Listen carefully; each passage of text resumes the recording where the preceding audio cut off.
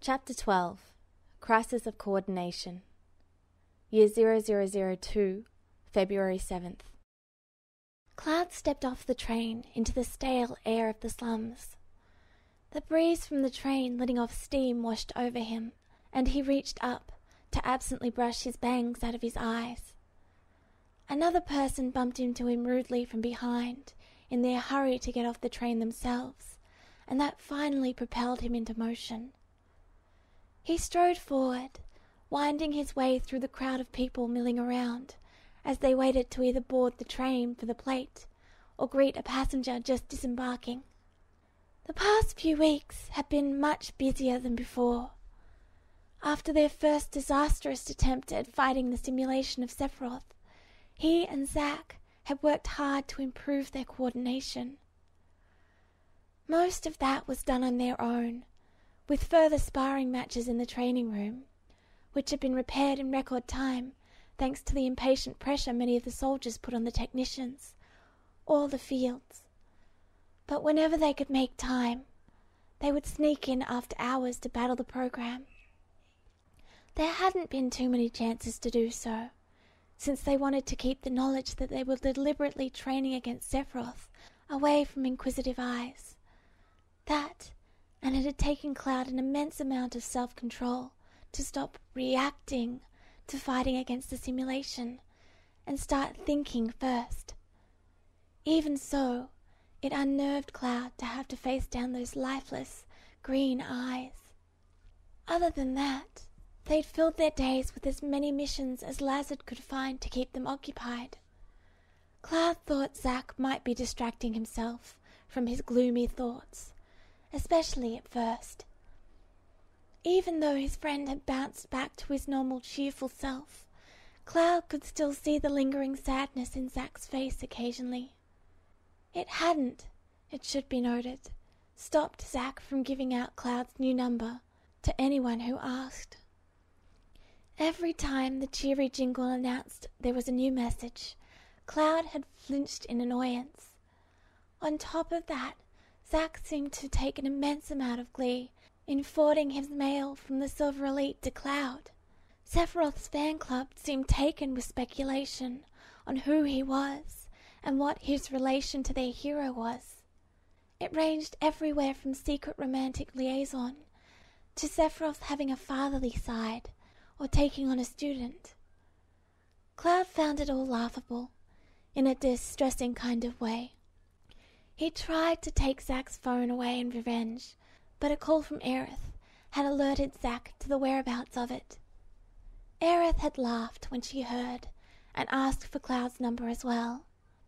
Aerith, who was the reason he now found himself walking through the slums with no idea how Zack had managed to convince him to go on this insane mission. A mission which turned out to be Cloud playing distraction, while Zack ran around preparing a surprise he'd promised her a long time ago for Aerith's birthday. Hey, pretty cat! You're here without your guard dog? A childish female voice floated over the murmuring of the crowd, and Cloud twisted his head to catch sight of the speaker. A group of girls hailed him from across the street, some scattered items at their feet indicating their previous activity. A redhead waved enthusiastically, pulling her dark-haired friend and dragging her over to meet up with him. A third girl trailed a few steps behind. Poppy?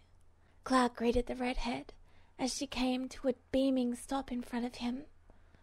He'd run into the girl and more of her friends on his various trips down to the slums. Despite her flirtatious behavior in their initial meeting, Poppy and her dark-haired friend, Violet, were actually quite young, though like many girls their age, believed themselves to be adults already. Cloud found all they really wanted was a playmate for a while. Occasionally he complied with their wishes, in memory of the Denzel and Marlene he'd left behind.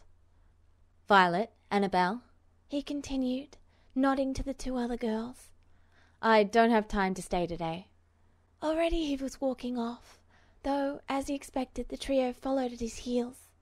Aww, Poppy pouted, skipping ahead a few steps before turning to look up at his face sulkily. You never have time. But that's okay. She grinned, before spinning around again, only to collide with Annabelle. The pair staggered, giggling. We'll keep you company for a while. Are you going to church again? Annabelle asked, shoving her friend away. At his nod, she clapped her hands happily. Violet, silent as ever, had come up to his side to hold his hand, while the other girls chatted enthusiastically. Though still baffled at their apparent fascination with him, Cloud smiled slightly at their antics. It was easy to forget, sometimes, that these children were slum dwellers. He listened patiently to an off-key rendition of a skipping song, always keeping his senses trained against the dangers the slums presented, but not worrying overmuch. The people were becoming used to seeing him with his eye-catching hair, usually accompanying Zack, who many of them knew as well. Between sectors where the monsters still likely played on the incautious, all the girls huddled close to his side, exchanging excited whispers at the danger of it. When the doors to the church finally came into view, all three girls raced ahead of him, announcing his arrival in merry catcalls. A moment later, Aerith's white-clad figure appeared, framed in the open leaf of the double doors, with a welcoming smile on her face.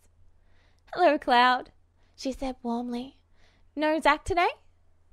Cloud didn't need to say anything in response to Aerith's greeting, content that his presence spoke for itself, though he was afraid to try to make any excuse for Zack not being there, in case he slipped up and ruined the surprise for Aerith. She smiled up at him as he approached. Thank you for coming to visit. Despite his apprehension, Cloud was glad he'd come down here alone. He hadn't yet taken Aerith up on her offer to visit whenever he wanted, only coming when Zack brought them both down. She slid her arms through his and let him escort her back towards her flowers, over which the girls were cooing. Crouched to the edges of the little garden, Aerith smiled fondly, made happy by their happiness. The church was as serene as always, still with that touch of something raw and beautiful that Cloud was sure was the source of the flower's ability to grow so well, and could only have come from Aerith. Seeing the three girls by the flowers sent a pang of nostalgia through Cloud. Here he could recall much easier Denzel's earnest smiles and Marlene's happy laughter. When he'd woken up in the church surrounded by the children, it had seemed for a while that the spark that had been lost with Aerith's absence had returned. Now at least the children only enhanced the warm glow of happiness from Aerith.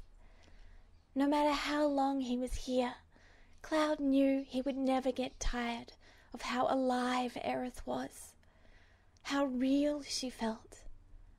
Every time he saw her, a little bit of the hurt her sudden death had caused eased inside him, making it easier to return her smiles. While he knew that this wasn't the same Aerith he'd lost, it was easier to remember that the one he had known didn't blame him for his mistake when this Aerith was so happy with his company. Miss Aerith, Annabelle called, her voice slightly muffled by the fact that she was chewing her thumb in thought. Why are you cutting some of the flowers? Poppy made a loud shushing noise. She's gonna sell them, silly. Isn't that right, Miss Aerith? Aerith let go of Cloud and moved to crouch among the girls. Not these ones, she said softly. My mom asked me to bring her some today. Cloud frowned as he realized their presence might be a hindrance in his efforts to keep Aerith distracted. Well, it hardly mattered at this point. Would you like some help? He asked with an abortive gesture at the flowers. I'm sure the girls would like to take them over to your mother's. Yeah, but only if we can keep one, Poppy said as she leapt to her feet and threw her arms in the air. And one for the pretty cat, too. Oh, please, Miss Aerith. Annabelle added her own appeal, clasping her hands together in a fashion reminiscent of Zack.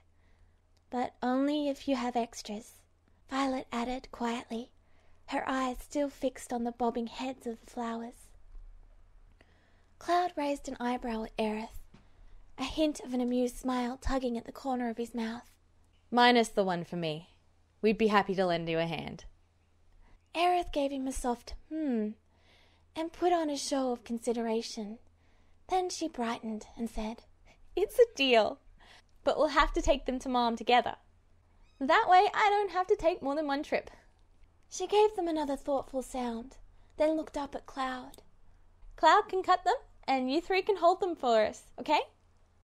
While Annabelle nodded in rigorous, eager agreement, Poppy gave a little shout. "We'll be careful with them, Miss Aerith." "Yeah," said Violet. "We won't crush 'em or drop 'em or anything." Aerith gave a soft laugh and stood up to offer Cloud one of the little knives she kept on hand for cutting the flowers. "I'm sure you won't." Taking the knife, Cloud nodded in agreement to the arrangement. Whatever Elmira was planning for her daughter, she obviously didn't mind if Aerith visited the house. He made his way to the flowers, careful not to crush any of the delicate plants under his boots, and knelt to cut a few of the blossoms.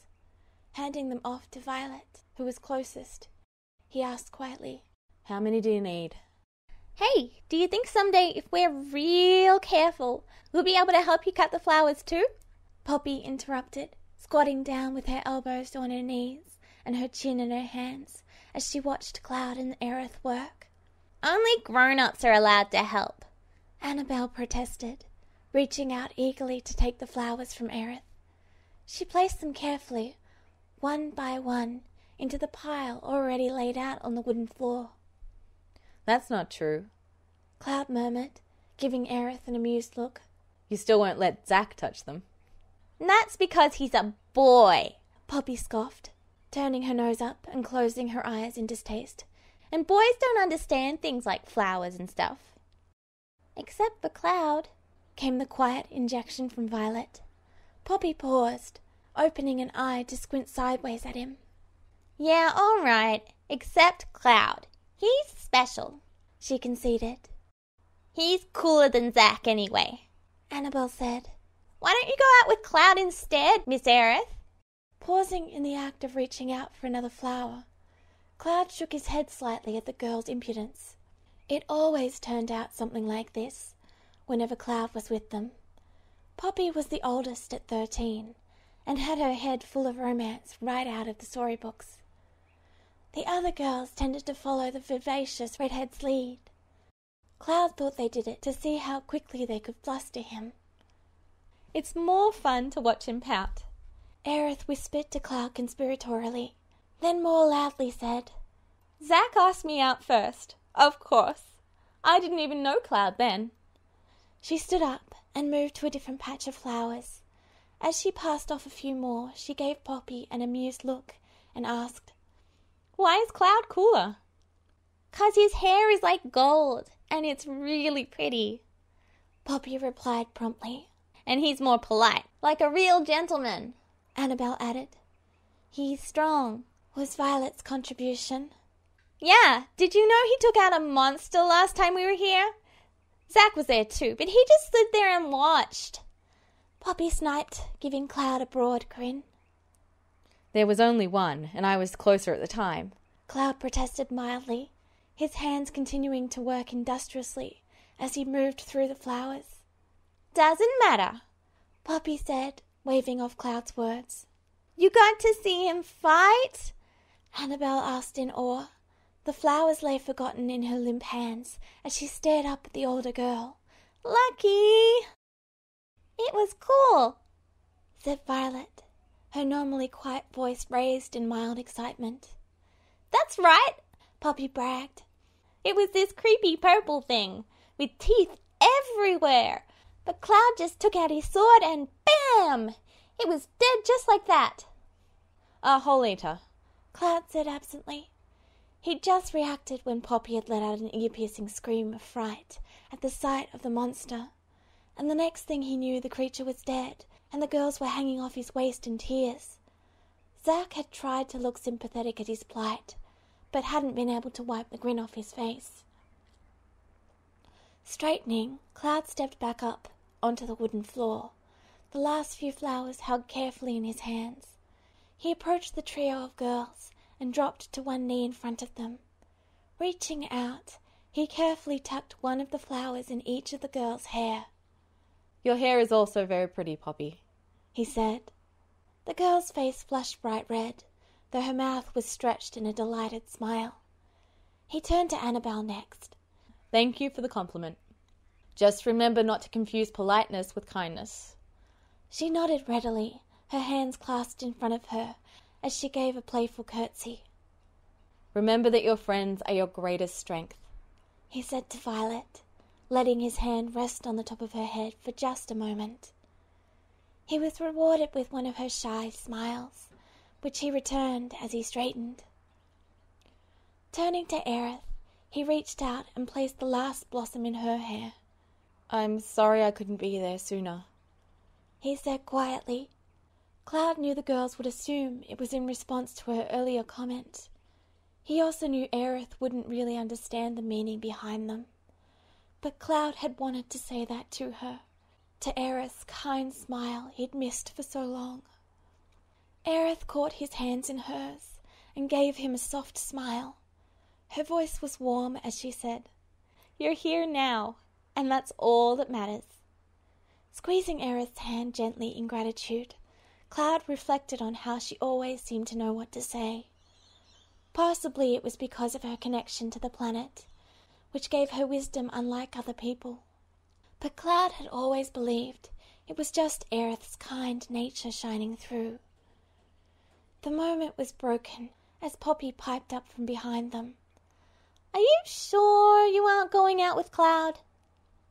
Letting out a sigh, Cloud let his hand drop back to his side as he turned back to the giggling girls. Aerith gave a delighted laugh, and when she turned her eyes back on Cloud, they were full of mischief. "Well, if I didn't have Zack, maybe I would." She crouched down beside the flowers and began to split them into careful, manageable bouquets. "You know, Zack saved me from 3 monsters when we first met. And Cloud has protected me from monsters as well. I think they're both cool." Cloud reached out a hand to tug on a lock of Poppy's hair in mild reprimand for the tease, before he knelt on the wooden floor to help the 3 girls finish gathering the flowers together. Whatever else, Cloud knew his chance with Aerith had long since passed. He didn't regret it. It had been born from 2 lonely people, finding comfort in the shadow of a familiar memory. With only the minimum of bickering between the girls, Cloud managed to divide up the flowers between them for the journey back to Aerith's house. Poppy, as the eldest, had claimed rights to carrying the basket, with Violet and Annabelle carefully cradling their armfuls of bouquets. Straightening up from his position on the floor, Cloud caught Aerith's eye and gave a rueful shrug. He'd had some practice dealing with little girls because of Marlene, and it wasn't hard to translate that behavior with these 3. His boots tapped quietly on the wooden floor as Cloud silently led the way to the door. The 3 girls trailed after him in a line, while Aerith brought up the rear. One gloved hand pushed open a leaf of the door, and Cloud stopped cold at the sight that greeted him. Zack stood on the pathway in front of the church, in hurried conversation with one of the street kids. His friend's head snapped up comically, eyes wide, and a sheepish expression on his face at the sight of Cloud framed in the doorway. There was a light bump at his back as Poppy ran into Cloud, unprepared for the sudden halt in movement. And Cloud glanced back over his shoulder. Aerith was far enough back to have not seen Zack yet, but the girls were craning their necks to see what had caused Cloud to stop. Stupid! If Zack didn't want Aerith to see him, why had he come to the one spot she was guaranteed to be at? Before Cloud could think of a distraction, Zack solved the dilemma by grabbing the kid and literally diving behind the plates of debris that littered the area. Cloud winced at the rattling clang. Hey, wasn't that... Annabelle began. A dog. Cloud interrupted. It was hardly the most creative of excuses, but Cloud couldn't be bothered to think up a better one. It was Zach's fault anyway. Cloud stifled a grin at the quiet exclamation the comment provoked from the hidden soldier. A dog? Poppy asked, skepticism on her face as she leaned around Cloud. She slipped one hand onto his belt to keep her balance as she exaggerated the move, the basket of flowers swinging from her free arm. Mm-hmm. Cloud hummed noncommittally. He was sure he heard a light titter from Violet, but when he looked over his shoulder, again the girl's face was impassive as ever. That's right, Annabelle said brightly, her voice overly loud. It was a big black dog. I wonder if it's lost. Cloud let out a breath of a laugh at the unconvincing tone and started forward again. What, seriously? Poppy hopped forward as Cloud moved. She released his belt to walk on her own again. That's so boring. I thought it was a monster or something. Hey, Cloud, you'll come and save me if I get attacked, won't you? He winced at the wording that echoed Tifa's question from so long ago. It surprised him how much that still hurt, how much he still felt he was unable to save those who were counting on him. What could he say to the girl's innocent query? Cloud wasn't able to lie, but he wasn't able to promise such a thing. Not again. Maybe never again. He was saved from replying as Annabelle kicked at Poppy's calves, while being careful of the flowers she still held. Stupid. Why would Cloud come and save a skinny twit like you? The insult wasn't serious, just a joke among good friends. He certainly wouldn't save an immature little kid like you, was the quick retort. Poppy turned around to skip backwards a few steps as she stuck her tongue out at her friend. Cloud is too busy with his important stuff to worry about that, Violet murmured, her quiet interjection breaking up the imminent fight. The girls kept up their banter all through the Sector 5 market area, sometimes breaking off to examine a curiosity more closely, but always trailing back to Cloud's side before too long. Aerith had fallen in beside him, and Cloud was glad for her company. It was nice, he reflected, just to be with Aerith without Zach's boundless energy around them. Cloud always felt like an intruder in his friends' time together, despite Zach's reassurances. So while he had the chance, Cloud enjoyed his time together with Aerith.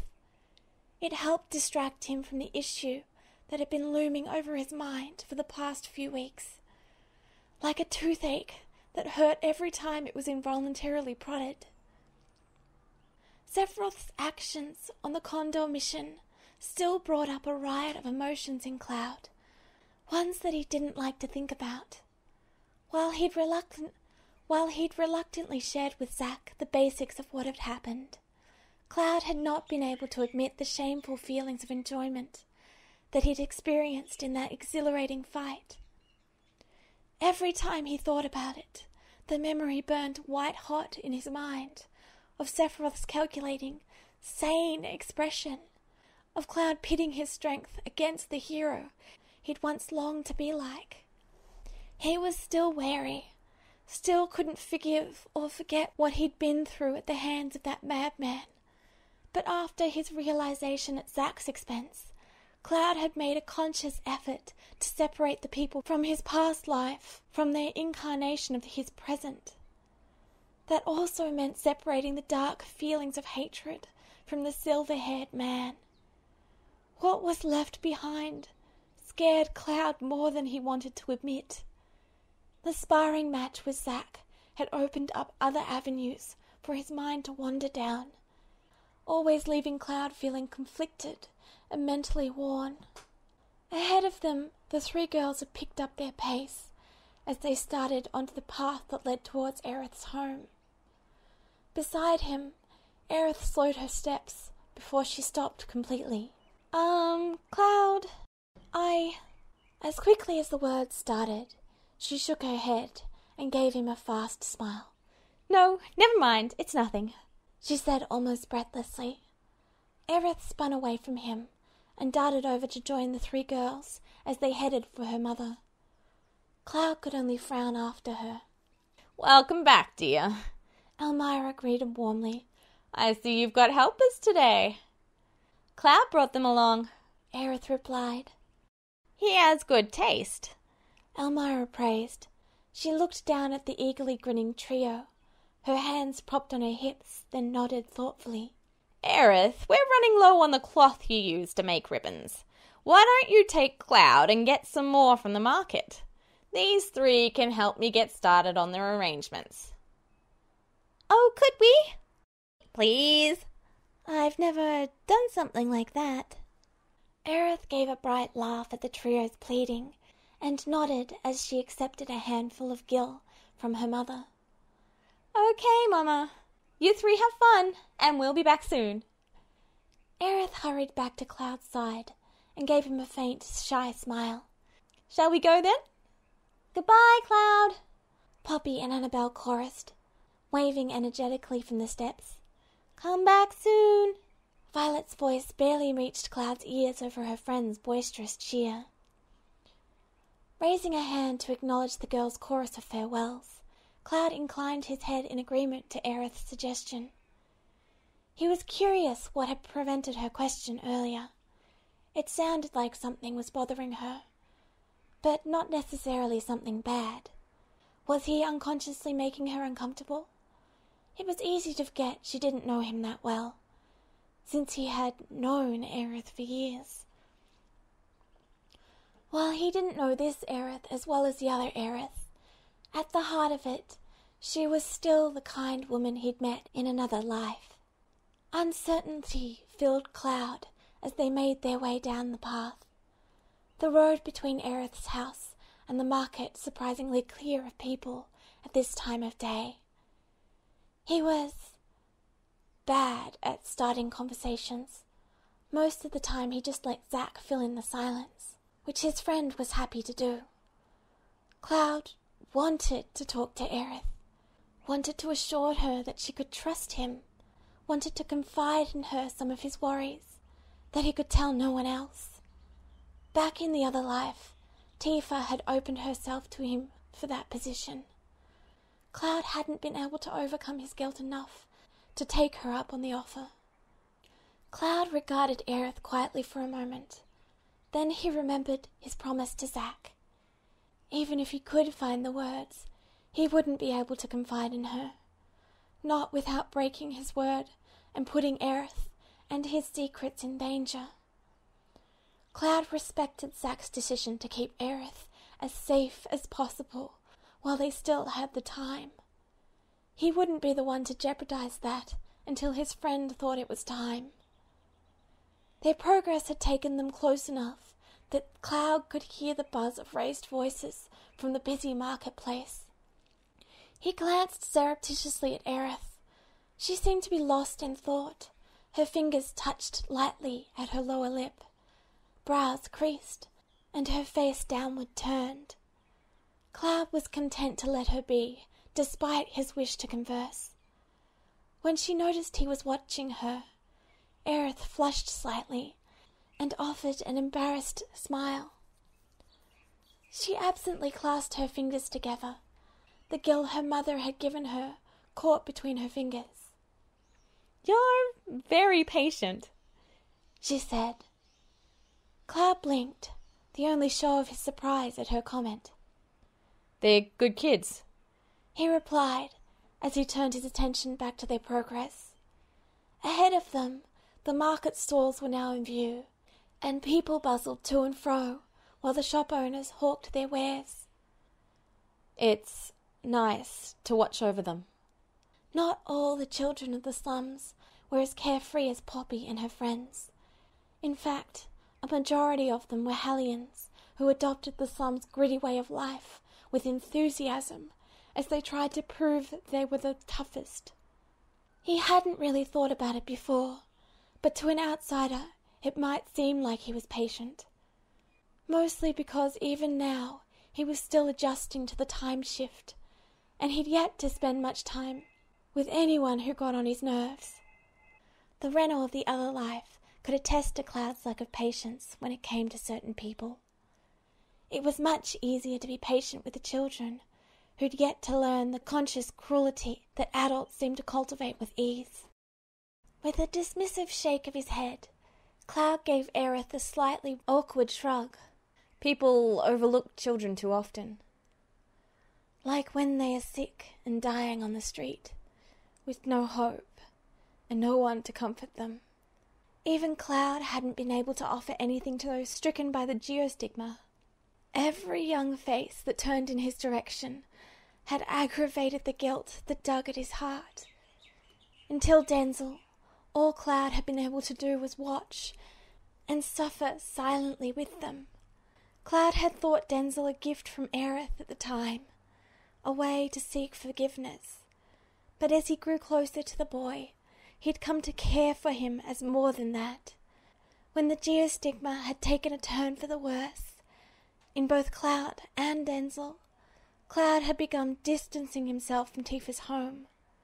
If he were to die from the disease, if he were unable to find a cure for Denzel, at least he would already have been gone by the time it was too late. It had been a selfish act. Denzel and Marlene had enjoyed his company, which slowly turned into visits, which became less and less frequent over time. In a way, Cloud had failed them too, by not being there for their suffering. It was one more regret atop a mountain of others that Cloud had lived through. Denzel had been alone in the world, and had put so much trust and love into Cloud. Cloud never felt like he deserved it, but had guiltily coveted the boy's attention anyway. As he brought his attention back to Aerith, Cloud comforted himself with the thought that he'd make sure this world would be better for Denzel in the future. Not just them, Aerith said. The pair had come to a stop just at the end of the path where it merged with the more travelled area of the market. The shop they were heading towards was just ahead of them and a little off to the right.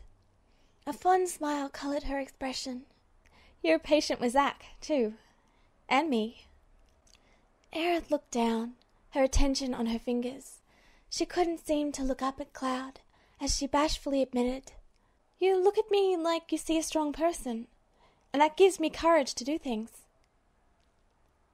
Cloud stood for a moment as he considered Aerith's words. He hadn't realized how unsure of herself Aerith was. The woman he'd met had been a driving force, and coupled with her otherworldly knowledge, had easily seemed to be both competently confident, yet open and warm at the same time. Even now, Cloud could easily see how Aerith would grow into that woman. In a way, she had been right. He did treat her as if she was a strong person. But that was because she was, now and in the future. You're my friends, he said earnestly, and revelled in the warm feeling that he could say it with confidence. There was no doubt now, no false memories to play with his insecurities. And I know you are strong, Aerith. It wasn't a matter of time. Aerith, as she was now, was a shining presence in his life, and more especially in Zach's. She gave her mother strength and spread her warmth around without prejudice or hesitation. Maybe she'd become a better fighter, or gain more confidence, or become better travelled, but those were merely ornaments to her personality. Unlike him, Cloud looked away from Aerith and fought against a familiar feeling of guilt. She had forgiven him in that future, and here and now there was nothing for him to feel ashamed of. He tried to remind himself of that, and block out the memories of her surprised look of pain as the Masamune struck home. There were times when Cloud wished he could push the memories of that gone future into the same black hole corner of his mind. Yet even as they hurt him, they helped remind Cloud of why he was trying so hard, why he'd been given another chance to set things right. You and Zack are good people. Cloud surprised himself by continuing. He hadn't meant to say it, as it skirted too close to the secrets he was supposed to keep from Aerith. But now that he had, the words forced themselves out. You're always trying to help everyone, even when they don't deserve it. And that only brought forth the memory of heated green eyes and the ringing of sword against sword as Cloud fought a man he'd thought irredeemable. If it was possible for even Sephiroth to be saved, what did that mean for Cloud? What did that make him, who'd only been able to kill the madman instead of finding a way? Cloud ran a hand through his hair, aware it was one of those nervous twitches he'd picked up from his false Zack persona. His thoughts were getting dangerously dark, and he snorted in morbid humour as he realized he was sounding more like Vincent on one of his bad days. The former Turk was possibly the only person quieter and more reclusive than Cloud. Is that where Cloud was headed, by pushing his friends away like he had? He didn't dislike Vincent, and understood where the man's pessimistic attitude stemmed from. But it was a sad, lonely life. He turned his gaze back to Aerith, aware he'd gone silent as his mind wandered. I like you and Zack, he said quietly, and shrugged a shoulder as he was unable to put into words how much that meant. Aerith gave a puff of a laugh. Thank you, she said softly. At first I wasn't very sure, but... She paused and shook her head. I'm glad we're friends. You know, I don't think Zack or I think of it that way. I think everyone is deserving of help. There are no points or a way to show who's deserving and who isn't. It would be helpful if people just asked for help, but I think a lot of them don't know how. She moved closer to him, and hesitantly she reached out to lay a hand on his arm. You're a good person too, Cloud. You help people without them even asking. I've seen it. You've helped me and Zack and those 3 girls. I'm sure you've helped many more people as well. It's why we like you. You have a big heart. She smiled at him, eyes crinkling slightly, then laughed. Well, I'm sure Zack would say that there was more to it than that, and probably say something embarrassing, but he's not here right now. Shaking her head faintly, she turned back towards the market. Come on, let's go talk to Mr. Hawkins. If we're too gloomy, Zack will show up and be forced to make you smile, and you know how persistent he is. It must be nice, Cloud reflected, to be able to believe so strongly in people. Cloud had trouble believing in himself, even with so many others reassuring him. It wasn't his fault. He'd done his best. There was nothing he could have done. If he was really that good, then why did they have to make excuses for him? Cloud bit back a sigh. Sometimes having a good heart wasn't enough. Zack and Aerith had been the best of people, and still they had... But that wouldn't happen here. Cloud had promised himself that one way or another he'd make sure the tragedies he'd suffered through wouldn't happen again. Doubt flitted across the back of his mind. Since when had it mattered what a failure promised? With a physical shake of his head, Cloud dismissed the pessimistic thoughts that continued to plague him. He was supposed to be enjoying his time with Aerith right now. All right, technically he was supposed to be keeping her busy while Zack ran around doing who knew what. But in the end, it amounted to the same thing.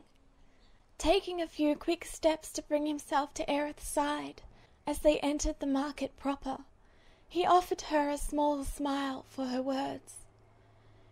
They'd been offered freely, and Cloud appreciated how much Aerith could trust in him, despite how little she really knew about him, which only drove in the point she'd been making. It really didn't matter to her what a person was like, so long as there was something in them worth saving. And is he worth saving? The thought twisted through his mind like poison, despite his effort to stop it. He didn't want to think about Sephiroth right now, or the riot of emotions surrounding that problem. But it seemed he couldn't stop. The weight of their last encounter burning like embers in his memory, ready to spark into flame at the barest prod. It would be better, smarter, to talk with Zack again, and come clean about everything that had happened while his friend was away. How could he, though? The only thing wrong was Cloud's own twisted perceptions and emotions, feelings he couldn't seem to put aside for fear of what was left behind. The images of Zack's slumped and defeated form, the pain in his expression when he'd confronted Cloud, was still stark in his mind.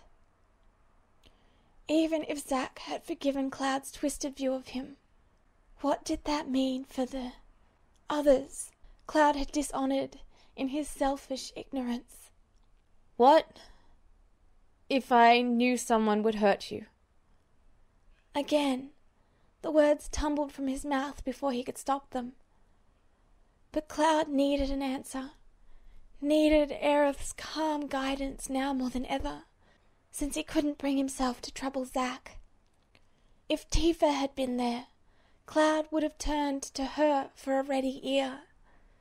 Tifa wouldn't judge him, regardless of her own feelings for the madman. Despite her blind emotional reaction when she was younger, Tifa had been forced to mature to deal with Cloud's own brand of insanity. She had chosen to become Cloud's support, when she could have continued on to live a happy life without him. Perhaps the dip in the live stream had also changed her in ways that no one had yet realized. But Tifa wasn't here now, wouldn't ever be the same kind and understanding woman Cloud had known. Not exactly. What if you didn't think you could stop them? What if you were afraid you wouldn't be able to save them? Ahead of him, Aerith paused, lingering and thoughtful. I think, she said slowly, that you really can't know if anyone will ever hurt you. You can guess, and you can worry, but in the end it's their choice whether or not they do. And so many things can lead to that choice.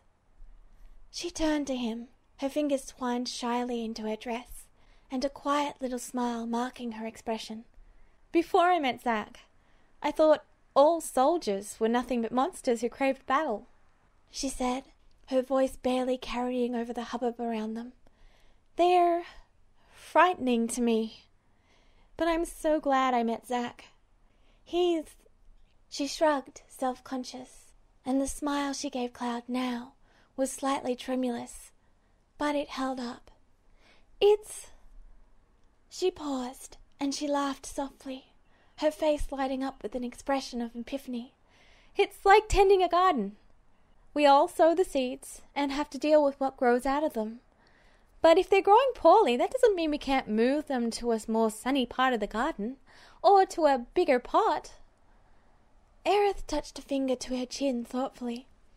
In gardening, you sometimes get certain kinds of plants that will overrun the rest of the garden, so you have to be careful with them. A vine in the wrong place will choke a tree, or a certain type of flower will push everything else out of the bed. You see? You just have to nurture the right seeds and make sure they grow properly. A gust of breath left him. The shake in it so slight, Cloud was probably the only one to pick it up. As Aerith's words washed over him, he felt the knot of worry loosen. Both his mind and body relaxing, despite the near nonsensical comparison she was making. That was like her, though, both unaware of the true meaning behind Cloud's words, yet able to understand what was being asked.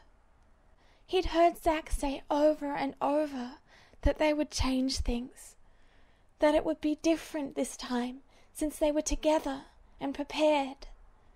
But deep down, Cloud had been afraid he'd fail his friend again, afraid Zack would die again, afraid they wouldn't be able to stop Sephiroth's fall into madness. Zack didn't know what they were facing, not the way Cloud did, but hearing reassurance from Aerith, however roundabout, filled Cloud with a warm glow of confidence. It brought a new perspective to his fight with Sephiroth too.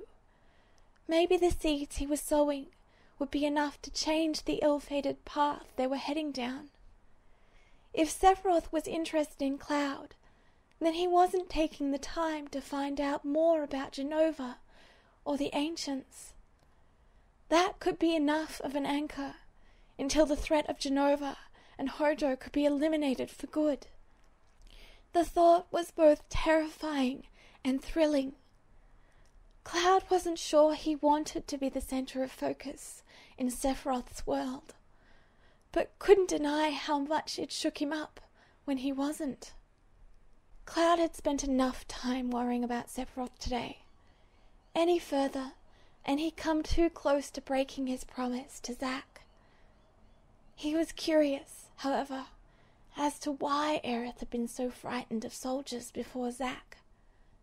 Shinra, or even the Turks, was understandable, but she had specifically mentioned soldiers.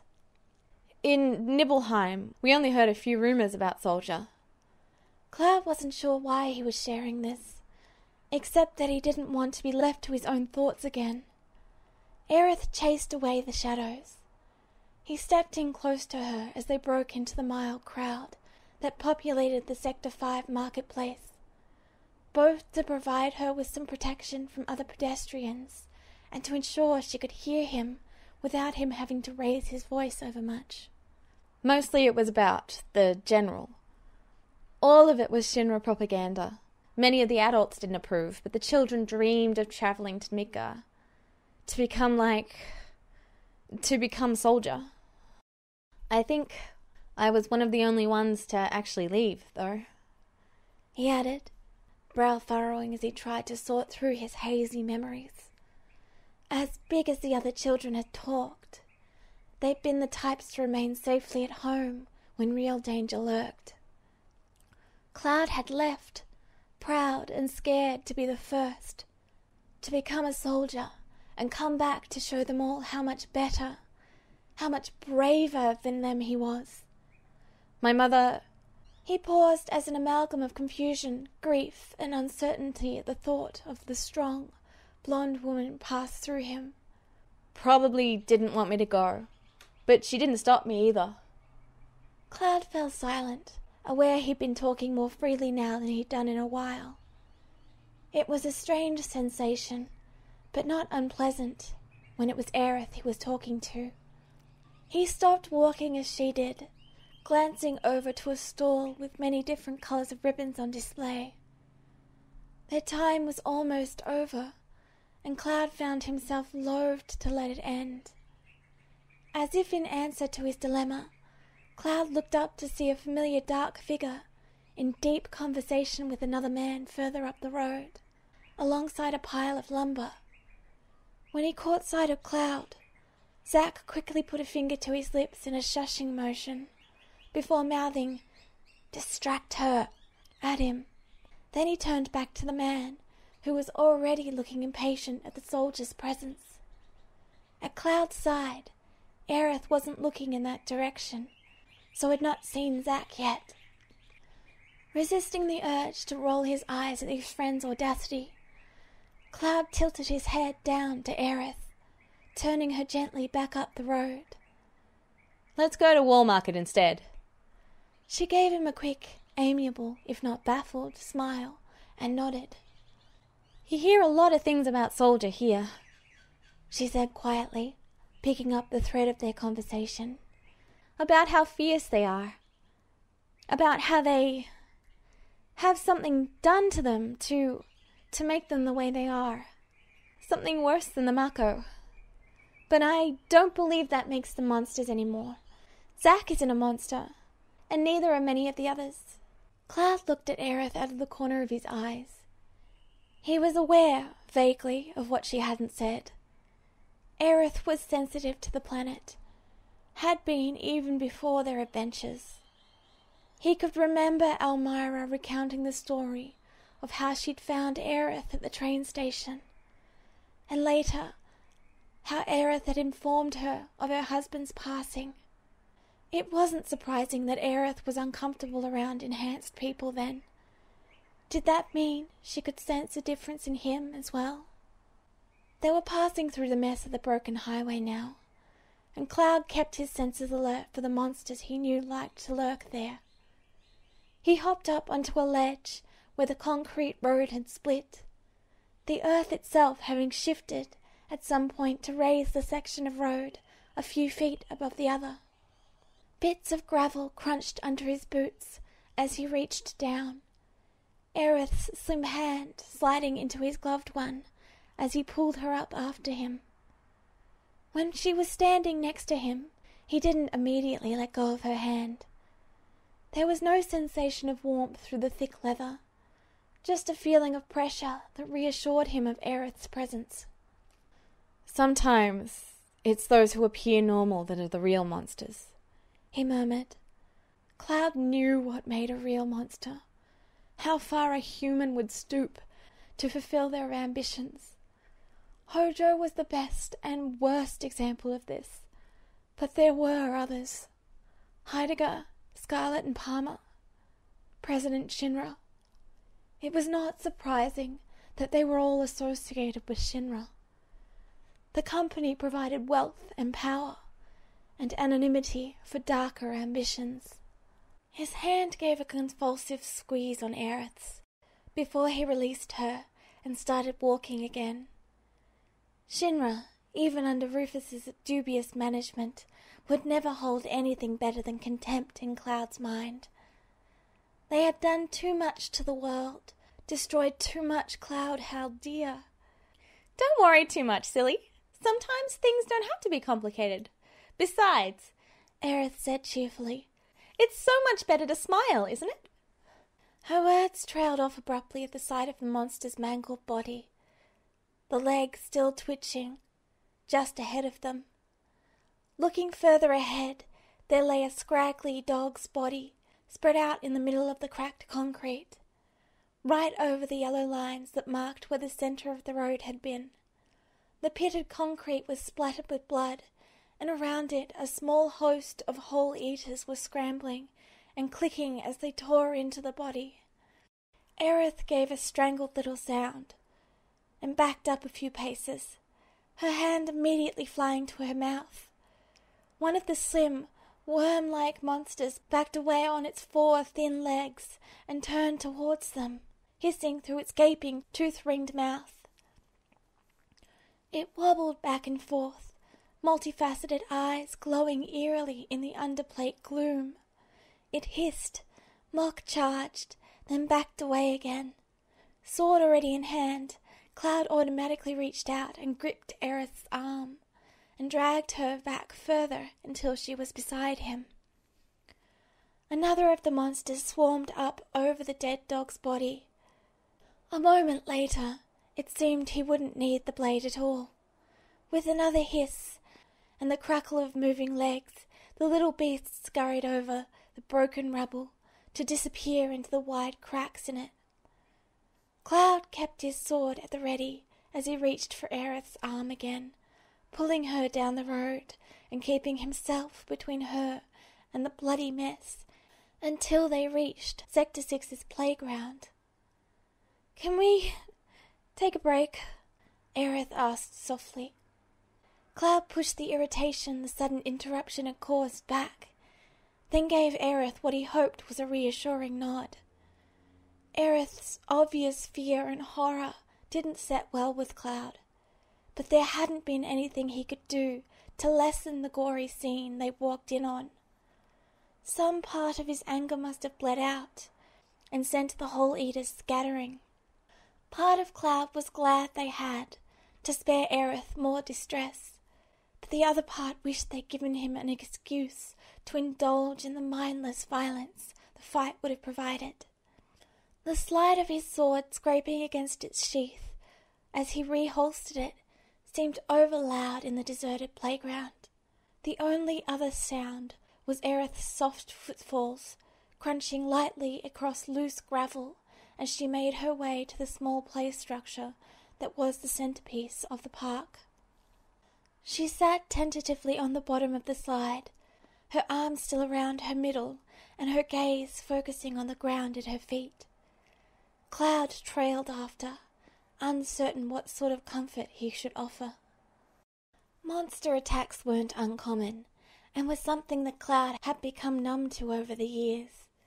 It was surprising that Aerith was still so sensitive to them, yet somehow Cloud wished that innocence would never leave her.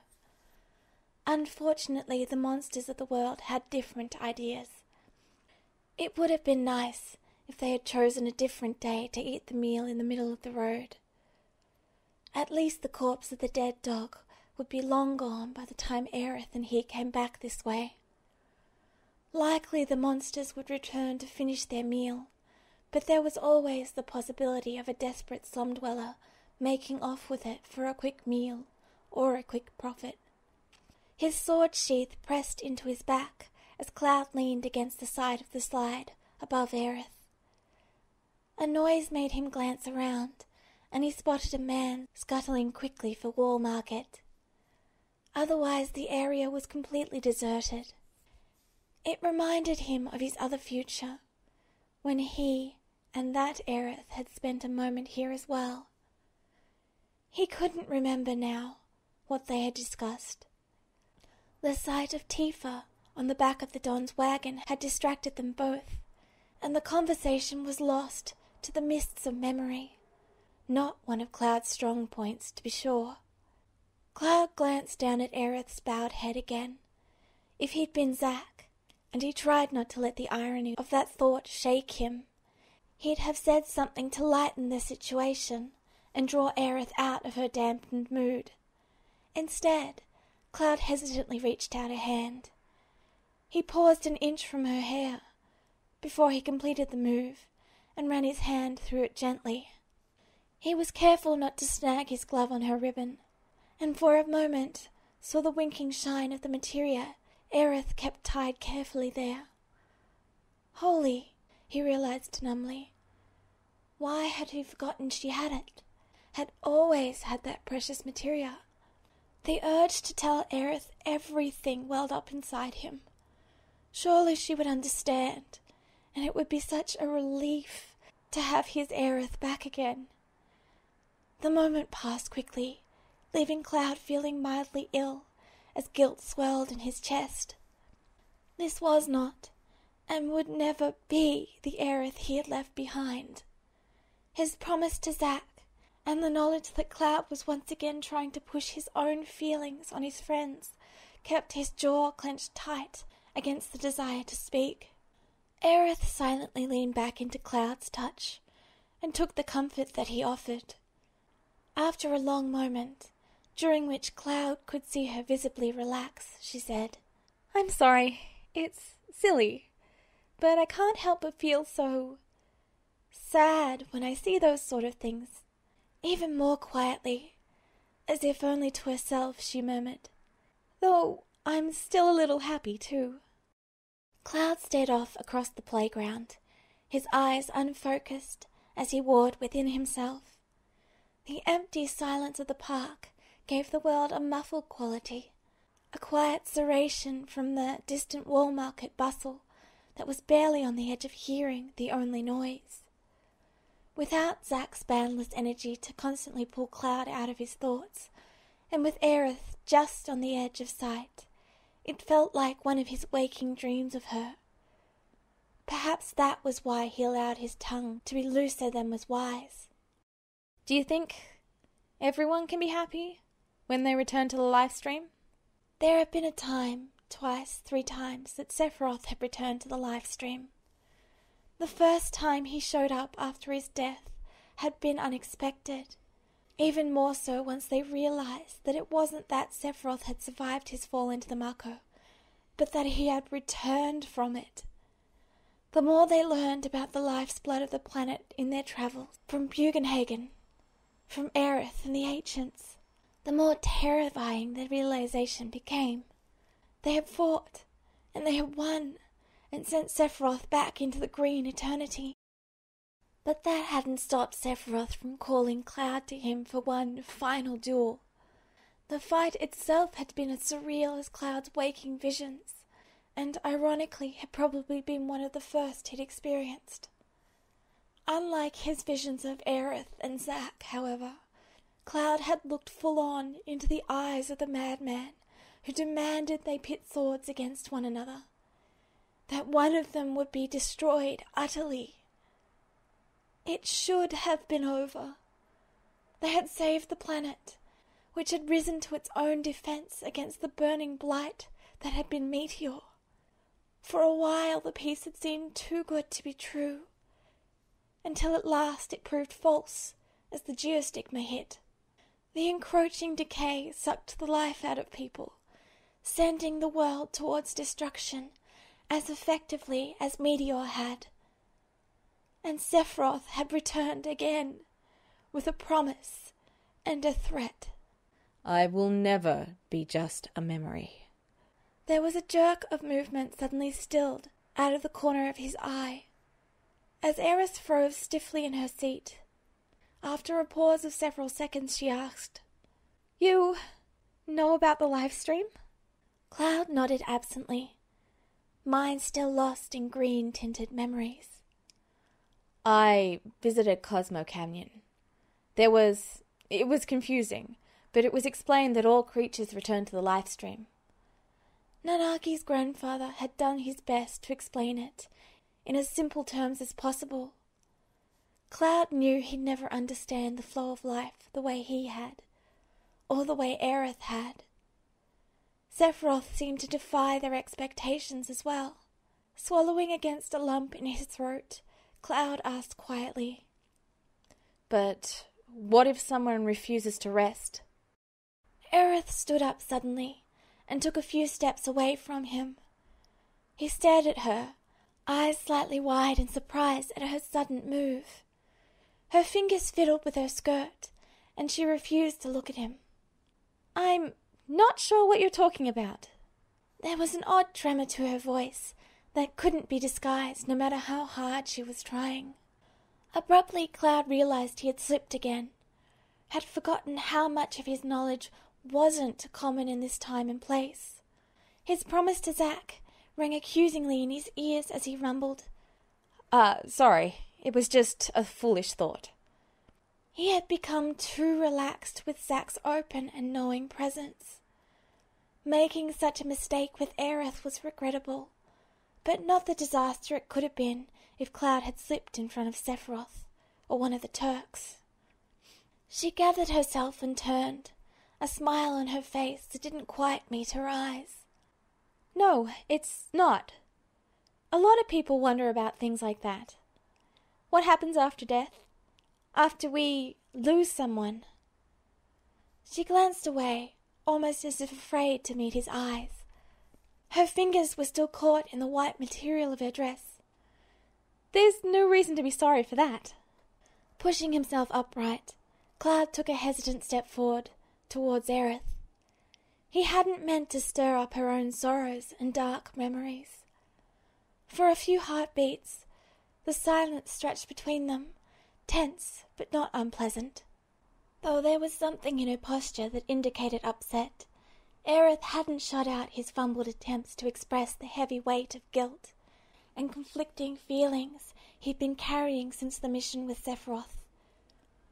Would it be more harmful now to let it drop? To pretend that he hadn't upset and confused her? Was his own confusion worth alienating their tentative connection over? Cloud couldn't bring himself to leave things as they were. He needed to at least try to explain. He owed her that much. I was told once that they would never be just... There's no way to stop someone if they refuse to stay in your memories, he said hoarsely. For most people, it would have merely been bravado, as they went down with a snarl instead of a scream. But Sephiroth was different. It was a promise that he would keep. Aerith's eyes took on a determined glint, and she stepped closer, sat back down, and caught hold of his hand. She kept her gaze on their linked fingers, and absently plucked at his glove, as if to distract herself. Cloud held still, as her voice rang softly in calm, melancholic tones. Memories, good or bad, I think can sometimes be more hurtful than the real thing. You can't escape them, he said, and tried to keep the haunted pain out of his voice. Cloud had tried. Oh, how he had tried to escape his memories, his failures, his pain. It had left him so broken that he often lost sight of who he was, where he'd come from, and what he was fighting for. Even now it was hard to keep the horrors at bay, and to keep himself moving forward at all. You never can, she agreed, giving his hand a gentle squeeze. Her eyes turned up to catch his, and he could see her earnest belief shining in their green depths. Not the same colour, but just as striking. But that doesn't mean you can't come to terms with them. There was a lump in his throat, and Cloud could feel the weight of Aerith's understanding acceptance boring into him.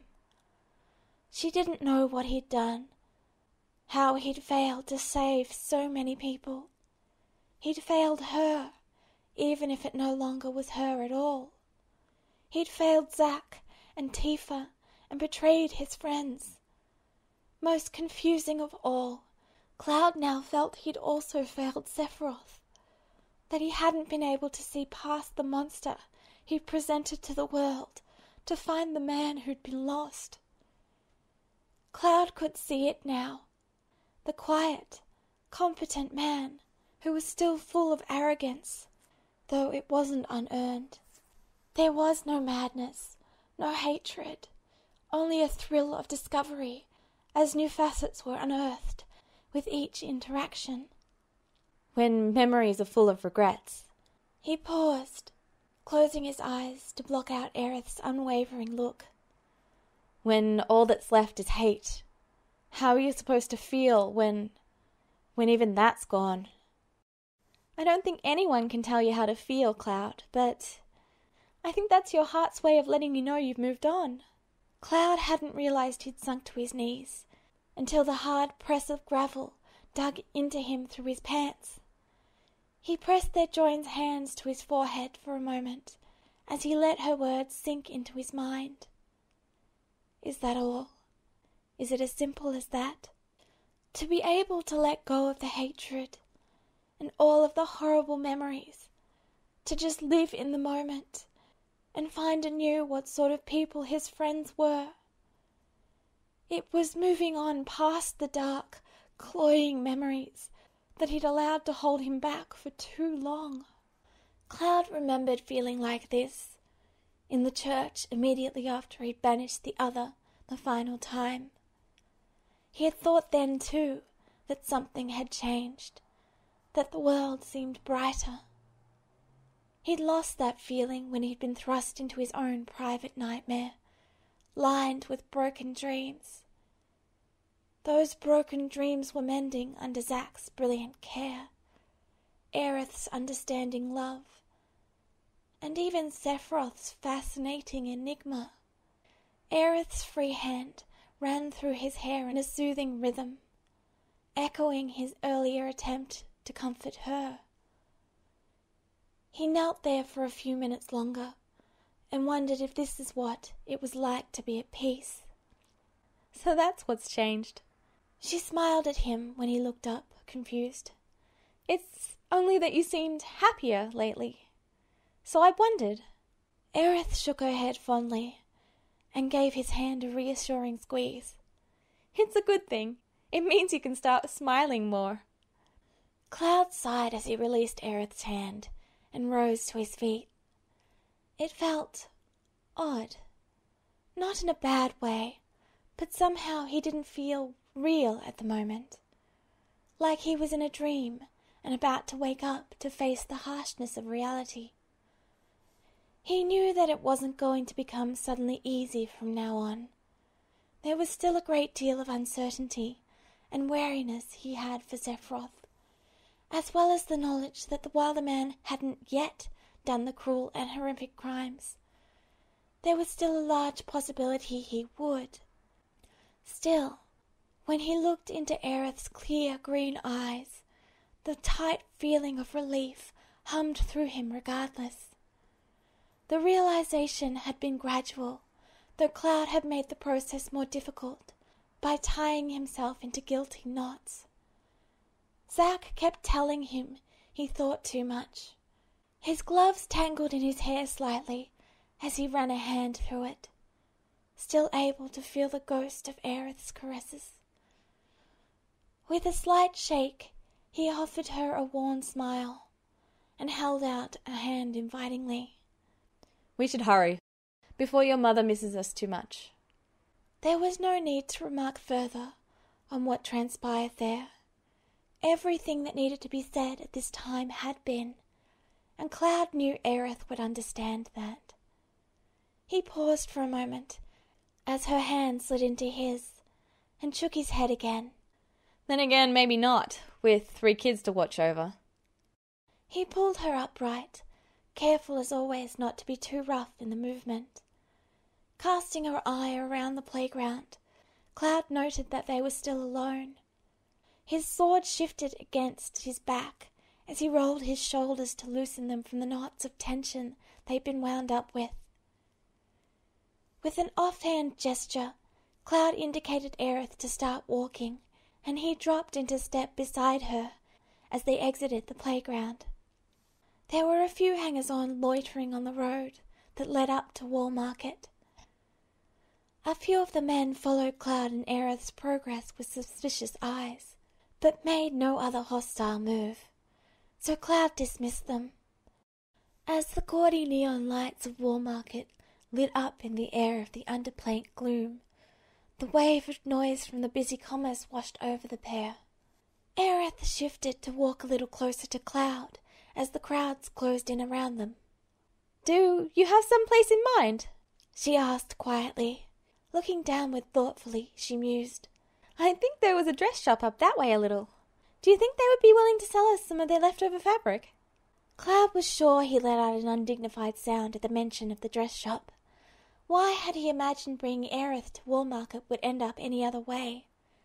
He avoided looking down at her and kept his gaze focused stonily ahead of them as he replied, Probably. The owner had been an easily bored, egocentric when Cloud had met him the first time, and he couldn't imagine that had changed much. Cloud tried to repress the memory of what exactly had pulled the owner out of his funk last time. Giving in to the inevitable, Cloud began moving down the street in the direction of the little shop.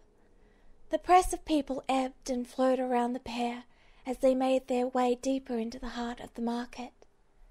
Aerith stayed close to his side, and Cloud felt a prickling of unease himself. Somewhere, someone was paying them just a bit too much attention. A moment later, Cloud found out who it was, as a voice calling his name made him turn and scan the crowd. Hey, Cloud! Pushing through the few slow-moving shoppers, Gibbs raised a hand in greeting as he approached them. I thought that was you. Of course, with that hair of yours. The third grinned, setting his hand on his hip as he looked Cloud up and down. Still in that damn uniform. I swear, you either have a fetish for playing a subordinate, or you need a girlfriend to sort you out with some new clothes. His eyes slid to Aerith standing at Cloud's side, and the grin turned into a playful smirk. Or do you already have one? Stealing Fair's girl while he's away? Gibbs? Cloud said warningly, frowning as the third waved a dismissive hand in his direction. Don't get your knickers in a twist. Gibbs turned to Aerith, his smile sliding into something more welcoming as he nodded at her. Hi there. We didn't get to talk much last time. The name's Gibbs, if you missed it. Aerith smiled warmly back and gave a little bow of greeting. Near the Shinra Ice Festival tree, in the Sector 8 Plaza, right? You brought those delicious buns. Ah, those would be thanks to my Jen. Gibbs said, his dark eyes glinting fondly. She'll be delighted to hear you enjoyed them so much. Something of Gibbs' good humour must have been infectious, because the next moment Cloud found his arm captured in Aerith's as she tugged him close. And what do you mean steal? Zack and I are sharing Cloud, of course. Aerith! Cloud's protest was louder this time, and he could feel his face flush under her merry eyes as Gibbs let out a harsh bark of laughter. Like the kid needs any more rumours floating around about his sordid love life. The third chortled, and Cloud gave in to the urge to drop his face into his free hand. He had almost managed to forget about that. What are you doing down here anyway? Cloud asked, dropping his hand to his side warily. Visiting the folks? Gibbs replied with a shrug. I'm a Midgar kid. Shinra offered more opportunity than winding up as gutter trash, so I joined as soon as I was old enough to pass the inspection. Running a hand through his dark hair, Gibbs fixed them both with a wry look. Didn't really want to make it all the way to Soldier, but the pay's better. I've been thinking of moving my family plateside as soon as I've saved enough. The man looked a little embarrassed at his chatter and cleared his throat abruptly. Anyway, I was heading for the station to meet Jen. There's a new bakery down here that's got some good rumours about it, and she wanted to check it out in person when she got off shift. Well, we shouldn't keep you any longer, Aerith said agreeably. Cloud kept the thought to himself that it had been Gibbs who'd distracted himself in the first place. Nice meeting you. Tell Fair I say hi. Gibbs said in parting, giving a wave as he took off at a jog. Cloud stared after the disappearing figure for a moment before turning his gaze back down to Aerith. Sharing? He asked, trying to keep the plaintive tone from his voice. Zack and Aerith's teasing aside, Cloud did worry that the rumours circulating about him would harm his friend's relationship. Neither seemed concerned about it at the moment, though. It's what Zack would have said, she said playfully, as she wound her arm through his again. I thought I'd try being a little more forward. Zack's not... Cloud started, then cut off abruptly with a sound that was something between an exasperated and a reluctant sigh. Zack is a bad influence on you. She laughed, quick and bright, and unable to stop for several seconds. Cloud could only watch her, unsure whether he should laugh as well or not. Maybe he is, Aerith said after a moment to compose herself. But he's right when he says you're funny when you get flustered. Besides, I wasn't lying. You stay with Zack most of the time, and every now and then he brings you down here to visit. She came to a pause outside of the dress shop and gave him a prim, yet somehow impish look. It's not my fault if you two took my words like that. Shaking his head slightly at Aerith's teasing, Cloud ducked his chin behind his scarf to hide his reluctant grin. It seemed more in character for the Aerith he'd known to be so audacious, yet he couldn't help but be amused at her happiness. Zack was a big impact on her life, and that was shining through even now. Oddly, it made him feel a little better about his own usurpation of Zack's life. His friend changed people for the better, and knowing that Aerith had leaned on Zack's personality to give her strength was calming. He wasn't sure if he could ever completely let go of the guilt of forgetting Zack's sacrifice, but it was getting easier to believe that Zack had given it up freely. When they stepped over the threshold of the shop's entrance, they were immediately enveloped in a dim gloom from inside. The contrast of the outside neon light and the interior's warmer glow was palpable, and Cloud blinked as his eyes adjusted quickly. He was greeted by the familiar sight of the racks of dresses against the wall. There was no other customers in the shop, despite the bustle outside. The owner looked up from a magazine he'd been perusing at the counter, and Cloud fought off a wince of recollection. It was the same face as he remembered, less lined perhaps, but still holding the pinched petulance of someone who didn't care about others' opinions. It smoothed into a more business-like expression as he straightened up, nodding at them in greeting. "Welcome," the owner said briskly, wiping one hand on his shirt distractedly. "Anything I can help you folks with?" Aerith's hand clutched at Cloud's arm, from where they were still linked, before she released him to address the owner. "Well, I was wondering if you'd be willing to part with some of your leftover fabric. Not much, but—" she said politely, threading her fingers together behind her back. Cloud turned his head away as echoes of his previous encounter in this shop rang through his mind. He took comfort in the knowledge that at least this time he wouldn't be forced to wear the cloth. For a moment the owner regarded her in silence, seeming to be considering her request. His eyes flicked to Cloud and back, before abruptly he nodded sharply. "Sure, I have some stuff laying around that I can't use for much anymore. Just let me go get it." Cloud blinked as the man disappeared through the door to the back room, uncertain if he was reading too much into the sudden accord. "That wasn't so bad," Aerith said, releasing a sigh as she closed her eyes. Opening them again, she brought her hands back to her sides and smiled up at him. "I hope we can get something the girls will like." Shifting to rest his weight on one leg, Cloud shrugged negligently. "I'm sure it will be fine." He wasn't sure why Aerith was worried. Cloth was just cloth, wasn't it?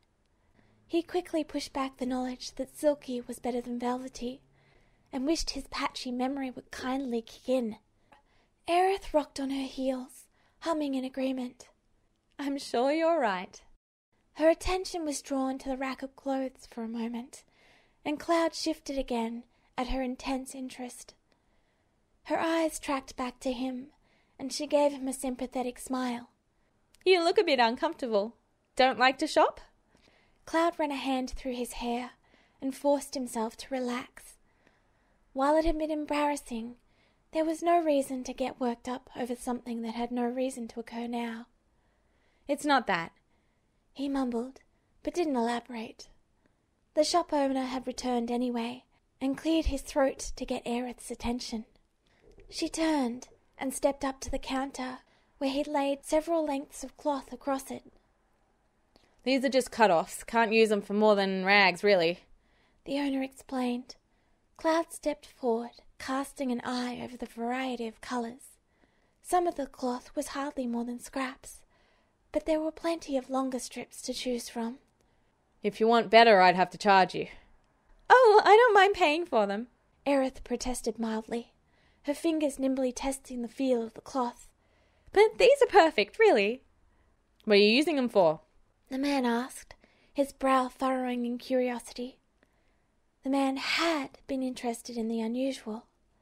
"Ribbons," Aerith replied softly, her attention still on the strip of cloth. "We have spools of actual ribbon if you'd like." The owner's expression took on a slightly disinterested cast as he said this, obviously only mentioning it more in hopes of profit than any real interest. Aerith shook her head and gifted the man with a faint smile. "It's more fun like this, and it costs a little less. Besides, they're only for flowers." The owner nodded in satisfaction at her answer, then gave her an appraising look. "You're that flower girl, I take it?" Cloud's attention focused on the man at the query, and even Aerith's smile faded a bit at the sudden interest. It wasn't necessarily a good thing to be well known in the slums after all. "Word's gotten around that fast?" she asked, flushing and ducking her head. "It's an unusual occupation here, and my daughter's friends have been talking about it," he explained, eyes taking on a spark of inspiration that Cloud recognized. "Next time you have some, why don't you stop by? I'd like to buy a few." Aerith gave a nod of acknowledgement. "I'll see when I can come by again then." She turned and beckoned Cloud closer. "Come here for a sec, would you, Cloud?" He couldn't help but give her a wary look, and she let out a mirthful laugh. It's okay, silly. I'm not going to bite. He stepped up to her side without further protest and raised a questioning eyebrow at her. Aerith held up the bunched fabric in her hand and pressed it against his temple. The cloth was cool against his skin, the slight pressure from her hand keeping it in place. The wild locks of blonde hair fell around it, and she leaned in close with a bright smile. Your hair is about the same color as my yellow flowers, she said, laughter in her voice. White will go with anything, but not yellow, so I needed a comparison. Cloud endured the comparison stoically, aware of the owner's not-so-subtle stare. The man had brought out a number of samples, so it took Aerith a while of humming and re-examining the different cloths as Cloud waited. Finally, it seemed the man's patience ran out. You're that guy that tangled with Corneo's men, aren't you? He asked gruffly, eyeing Cloud up and down again. His gaze lingered on Aerith's hand, where it was holding up a blue strip of cloth to Cloud's hair. Before he looked back into Cloud's eyes. Yeah, he continued. Sent the general after them and everything. There was a belligerent expression on his face, as if he was daring Cloud to do the same to him. Fixing the man with an unamused stare, Cloud's mouth twitched into a frown. I didn't send the general to them. The effect of the statement was lost when Aerith held up a luridly pink cloth covered in bright pastel flowers. By her grin, she knew it looked as horrid as he thought, and he scrunched his nose up in mild protest. There's rumours they're looking for a bit of revenge, the owner continued, and he flashed Cloud a smile that was more teeth than mirth. You might want to watch your back out there. Your lady, too. We don't need you Shinra stirring things up here. Cloud didn't stir anything, Aerith said in a matter-of-fact voice. They were being very rude. Which, while true, didn't mean much to people like them. Cloud frowned to himself. The Turks should be watching out for Aerith at least, though it grated on him to rely on them to keep her safe. Besides, she added, turning away from Cloud at last, if they did try anything, then Cloud would protect me. Right, Cloud? He nodded a bit numbly, though with her back to him, she probably hadn't noticed. It was depressing how often people asked that of him, when all he seemed to do was fail at it. Cloud was always a step too late, always forced to pick up the pieces after disaster had already struck. The owner snorted skeptically.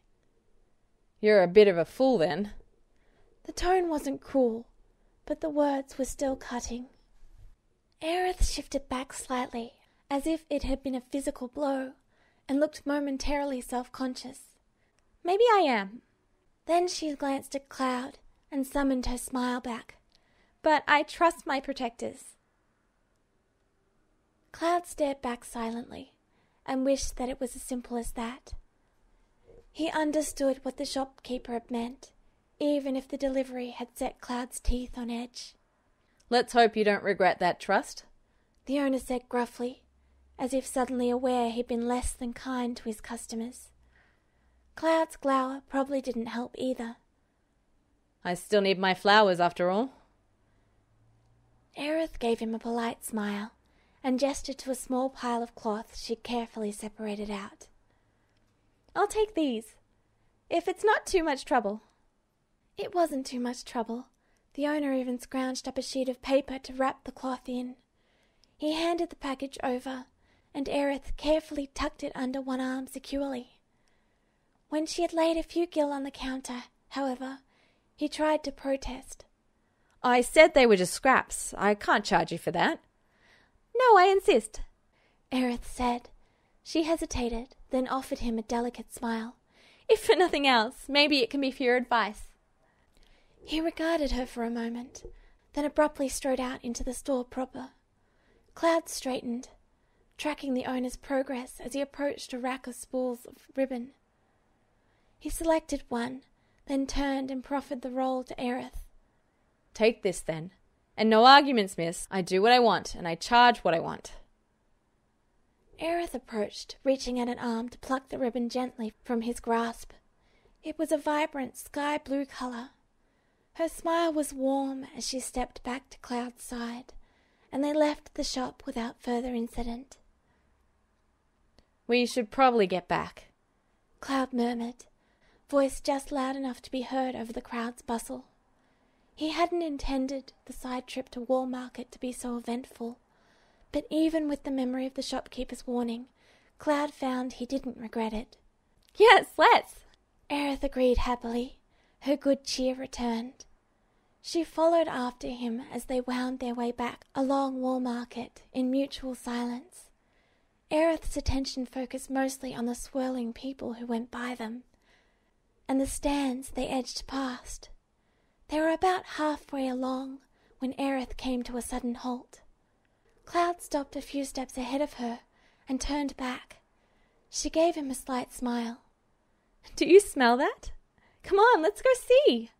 Cloud followed bemusedly behind Aerith as she diverted their path. Like Zack, she was easily distracted by new and interesting things.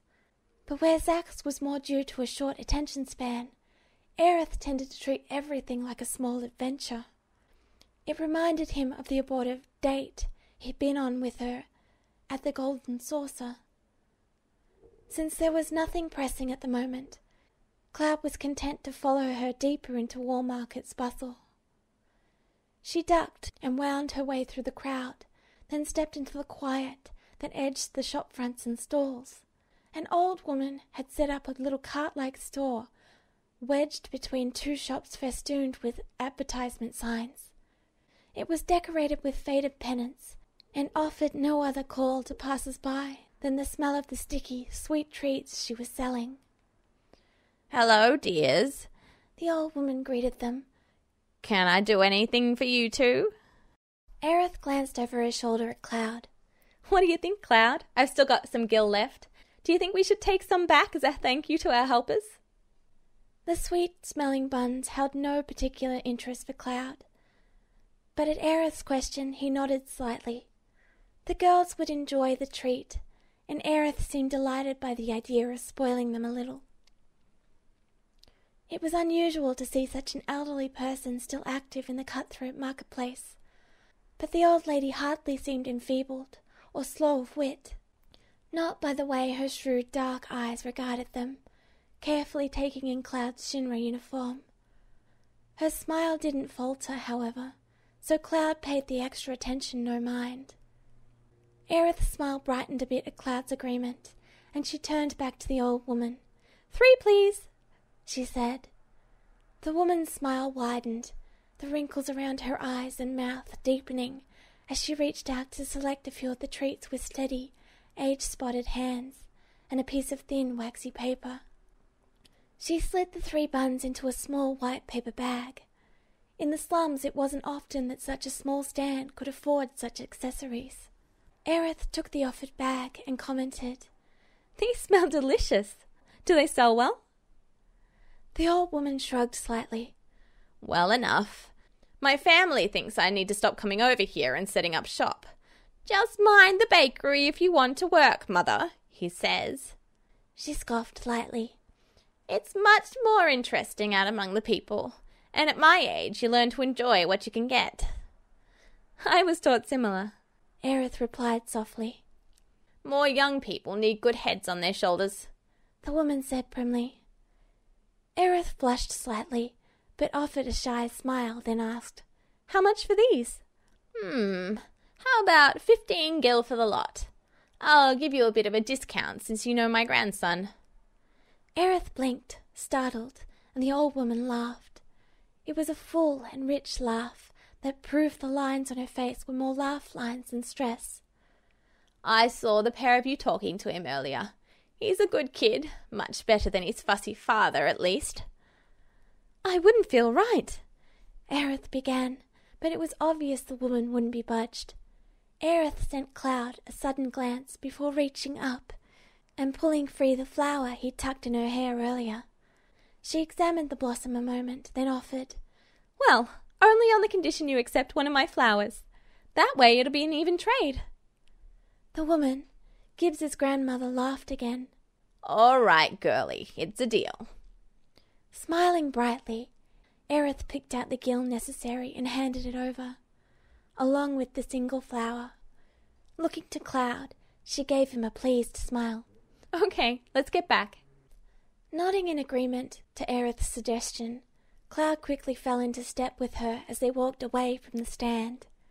While startled at the old woman's admission of her relation to Gibbs, he could see a bit of the third in her dark eyes and stubborn attitude. He glanced over his shoulder once as he and Aerith moved back into Wallmarket's crowd, and saw her carefully tuck the flower into the collar of her dress. A crinkle of paper beside him caused him to turn his attention back to Aerith, who had also been looking back at the cellar.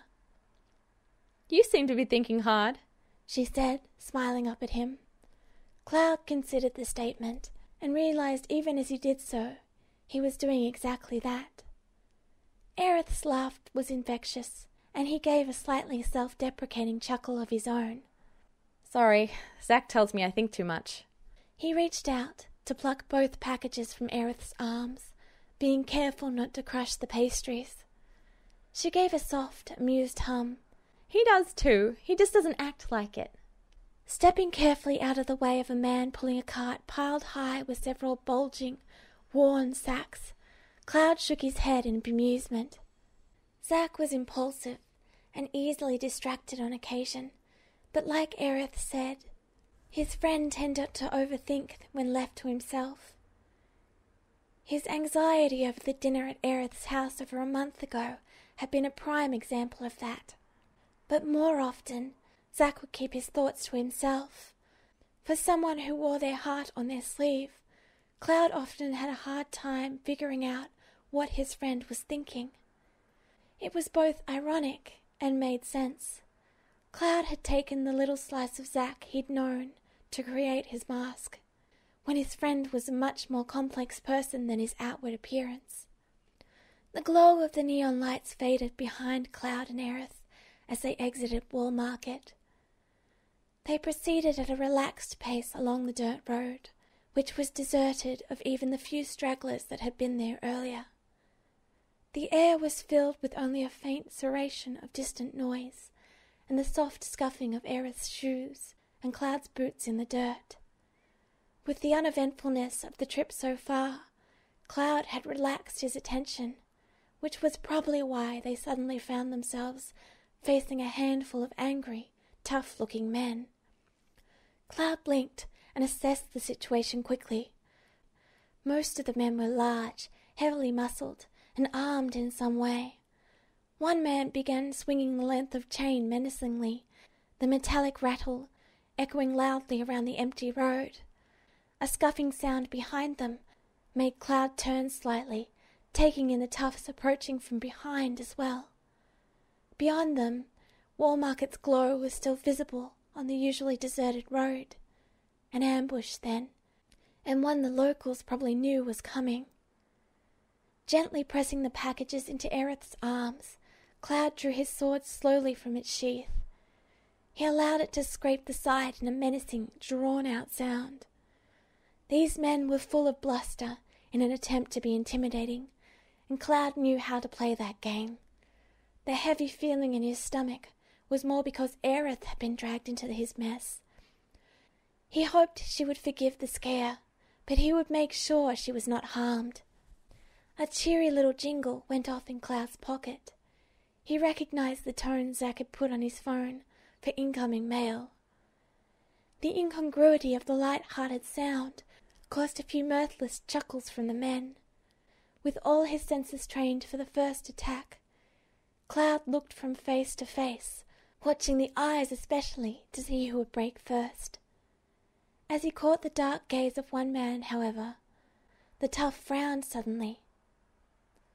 One of the men in front of them made a move as if he would charge, but stopped as the dark-eyed man let out a word of protest. Wait. What's up? The eager tough complained. The knife in his hands glinted as he jabbed it in front of him in a nervous twitch. Boss said to teach the punk a lesson he won't forget. The other man ignored him and turned to address the third man next to him. You told me he was just a trooper. The inflection in the man's voice was flat. He was obviously not happy. The man addressed was familiar, and Cloud recognized him as the disgruntled handler from the Chocobo stables. He is! Look at the uniform! The handler said with a wild gesture at Cloud. His voice was high-pitched with stress. Clearly the man hadn't expected to have to face Cloud after ratting him out to his boss. Idiot! The dark-haired man spat in disgust and turned to face Cloud again. His frown had not lessened. Still addressing his companions, he continued. Don't you know anything about Shinra? No trooper has eyes like that. There was a ripple of unhappy murmurs from the other men, and Cloud shifted as their stances changed from the swaggering menace of before into more serious bearing. The handler was left gaping at the dark-eyed man's back as he stepped forward and carefully eyed Cloud up and down. This wasn't good. There were too many of them for Cloud to be confident in his capability to keep Aerith completely from harm, if they were prepared for his enhanced abilities. It would help if she'd brought her staff, but even now she tended to leave the weapon behind if Zack or he were with her. He contemplated the situation for a moment, his gloves creaking slightly as he tightened his grip on his sword, before he straightened suddenly and slashed his sword down to his side. The tip just brushed the dirt, raising a small cloud, and conveniently imposing the blade between Aerith and the tufts in front of them. Nothing he could do about the ones at the rear yet, though he kept his senses straining to hear any move from them. Raising his chin to fix the dark-eyed man with a bland look, Cloud gestured around the circle with his free hand. Are you Corneo's men? He asked quietly. The man grunted. That's right. The Don don't appreciate your threatening his people. Cloud's distraction seemed to have worked, as no one made a move yet to attack while they were talking. Unknown to the toughs, Cloud began gathering himself and focused some of his life force into his blade. He would be able to distract the group in front with a surprise attack for a little bit at least. It would hopefully give him enough time to get Aerith to safety. After that, he didn't much care what they did. I did not threaten them. Which was mostly true. It really wasn't Cloud's fault Sephiroth had actually gone to them to ensure Viri's supplies. Not that it would matter to these men. They had been given their orders. Well, well, well. A familiar voice drawled. The handler and several of the toughs whirled around, though the dark-eyed man kept his gaze on Cloud for a few moments longer. Cloud ignored him and glanced over his shoulder at the approaching form of Gibbs. At his side, a slightly plump woman hurried to keep up, her face pinched with worry as she observed the gathering. Gibbs put a hand on her shoulder to halt her forward movement and continued up the path on his own. His tan face split into a dark smirk as he looked from the toughs to Cloud. He let out a low whistle. Damn, Cloud, you don't do things by halves, do you? If you know what's good for you, you'll beat it and forget you saw us here. The dark-eyed man growled in warning to Gibbs. Gibbs focused his smirk on him, and Cloud could see the moment the man realized Gibbs too had the telltale glow in his eyes. Now why would I do a thing like that? The third crooned. Gibbs? Cloud warned. Aerith aside, he really didn't want to drag the soldier into this either. That small encounter from back then was already turning into a bigger headache than Cloud had anticipated. Even if you and your buddies are able to take us all on, do you really think you can keep your woman safe? You won't be around all the time. One of the toughs sneered in a bit of bravado. Cloud tilted his head slightly and considered the threat. No, he said finally, the blandness in his tone unsettling the thugs. But if you try, you will be dead before you have the chance to harm her. The Turks would ensure Aerith's safety on the quiet. If Cloud hadn't been there, they probably would have already killed these men from the shadows. This way, at least, there wouldn't be any loss of life, if Gibbs could be trusted to hold his punches. The final taunt seemed to send most of the men into a rage. Cloud heard the scrape of boots behind him, heard Aerith's frightened gasp, saw Gibbs move. It all blurred together as he lunged, twisting around Aerith to meet the first thugs behind him with the flat of his blade. He trusted Gibbs to take care of the others. Killing these men now would raise even more problems than he was already facing.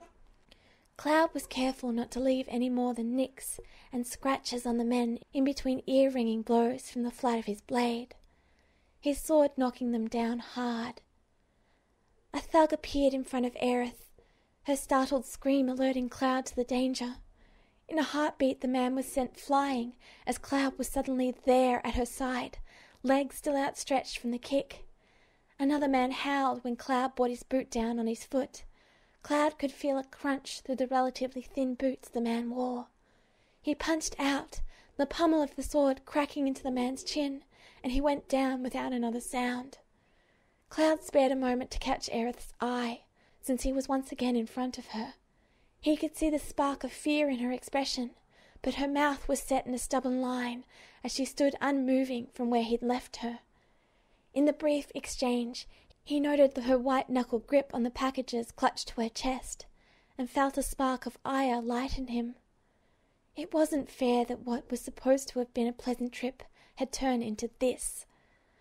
The next thug went tumbling across the dirt path with a satisfying spin, as Cloud used his sword like a bludgeon. Out of the corner of his eye, Cloud was aware Gibbs was working his way through his own attackers, his fist up in some sort of boxing position. It was rather crude compared to the graceful form Tifa used, but Cloud could admit that the men who went down under the third's fist did not get back up. Within a few minutes, all of Corneo's men were down, some groaning, some unconscious. Cloud straightened and pulled a cloth out of his pocket. He ran the cloth along the sword to wipe off the small amounts of blood he'd drawn, and sheathed it in a quick, efficient movement. Gibbs shook out his fists absently and took in the downed bodies around them. The woman he'd arrived with approached him now that the danger was gone, making a tutting sound as she grabbed one of his hands. His knuckles were bleeding a bit from where they'd split, and Cloud could see a red score across the third's arm where a blade had nicked him. Otherwise he appeared unharmed. "It's never boring around you, that's for sure," Gibbs commented wryly. Cloud ignored the third and turned a worried look on Aerith. "Are you okay?" He was confident she hadn't been touched by any of the men, but that didn't mean she was unharmed. Shifting uncomfortably on his feet, Cloud had a moment to think wryly that the thugs wouldn't have approached him if Zack had been there. If he ever found out who was responsible for his bad karma, Cloud would take great pleasure in repaying in kind. Aerith hummed in answer. "I'm fine, Cloud, thanks to you." A reminder beep from his pocket interrupted, and with a brief look to make sure she wasn't bothered, Cloud pulled his phone out of his pocket. There was indeed a waiting text message, and he was a bit baffled to see it was from Zack's friend Kunzel. "Word is the underground is humming with activity, thanks to an incident with a blonde trooper a while back. I'm guessing that was you. It's not surprising that a protege of Zack's would cause a ruckus. Anyway, I thought you should know that some of the gangs in the slum have been wanting to get at you." Cloud stared at the message for a moment longer, exasperation thick in his mind. While it would have been helpful a few minutes earlier, the timing was too ironic. "Cloud?" Aerith called, distracting his attention. "Hold these for me?"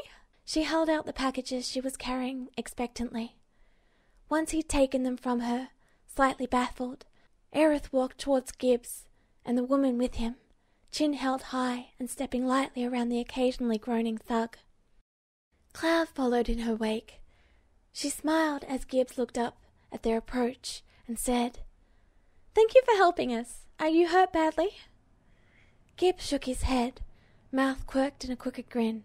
"Nah, it's nothing that won't heal given a bit of time." "He thinks just because he's a soldier now means he's tough," the woman said, tone scolding. "It doesn't mean that, Jen." Jen sent Aerith a sidelong, weary look, and Aerith covered a laugh. "Still," Aerith said after she'd gotten her expression under control, "let me heal them for you, at least for the practice." She let a hopeful look slide into place, even as she reached up to fumble with her ribbon. Zach's been teaching me, you see? When Aerith pulled the materia out of her hair, Cloud stepped forward quickly, a bit alarmed that she would bring Holly out at a time like this. A second glance told him, however, that she pulled out a different materia. Gibbs caved to her hopeful expression and gave a nod. "All right, miss," he said gruffly. Aerith gave him a beaming smile and took one of his hands in one of hers. The green shine of the sphere reflected off Aerith's hand, and he watched the magic dance around Gibbs' wound at her direction. The pale glow of the cure magic knit flesh and washed away the bruising in a few seconds, and Gibbs gave a faint murmur of surprise even as Aerith reached for his other hand, then moved on to the gash on his arm.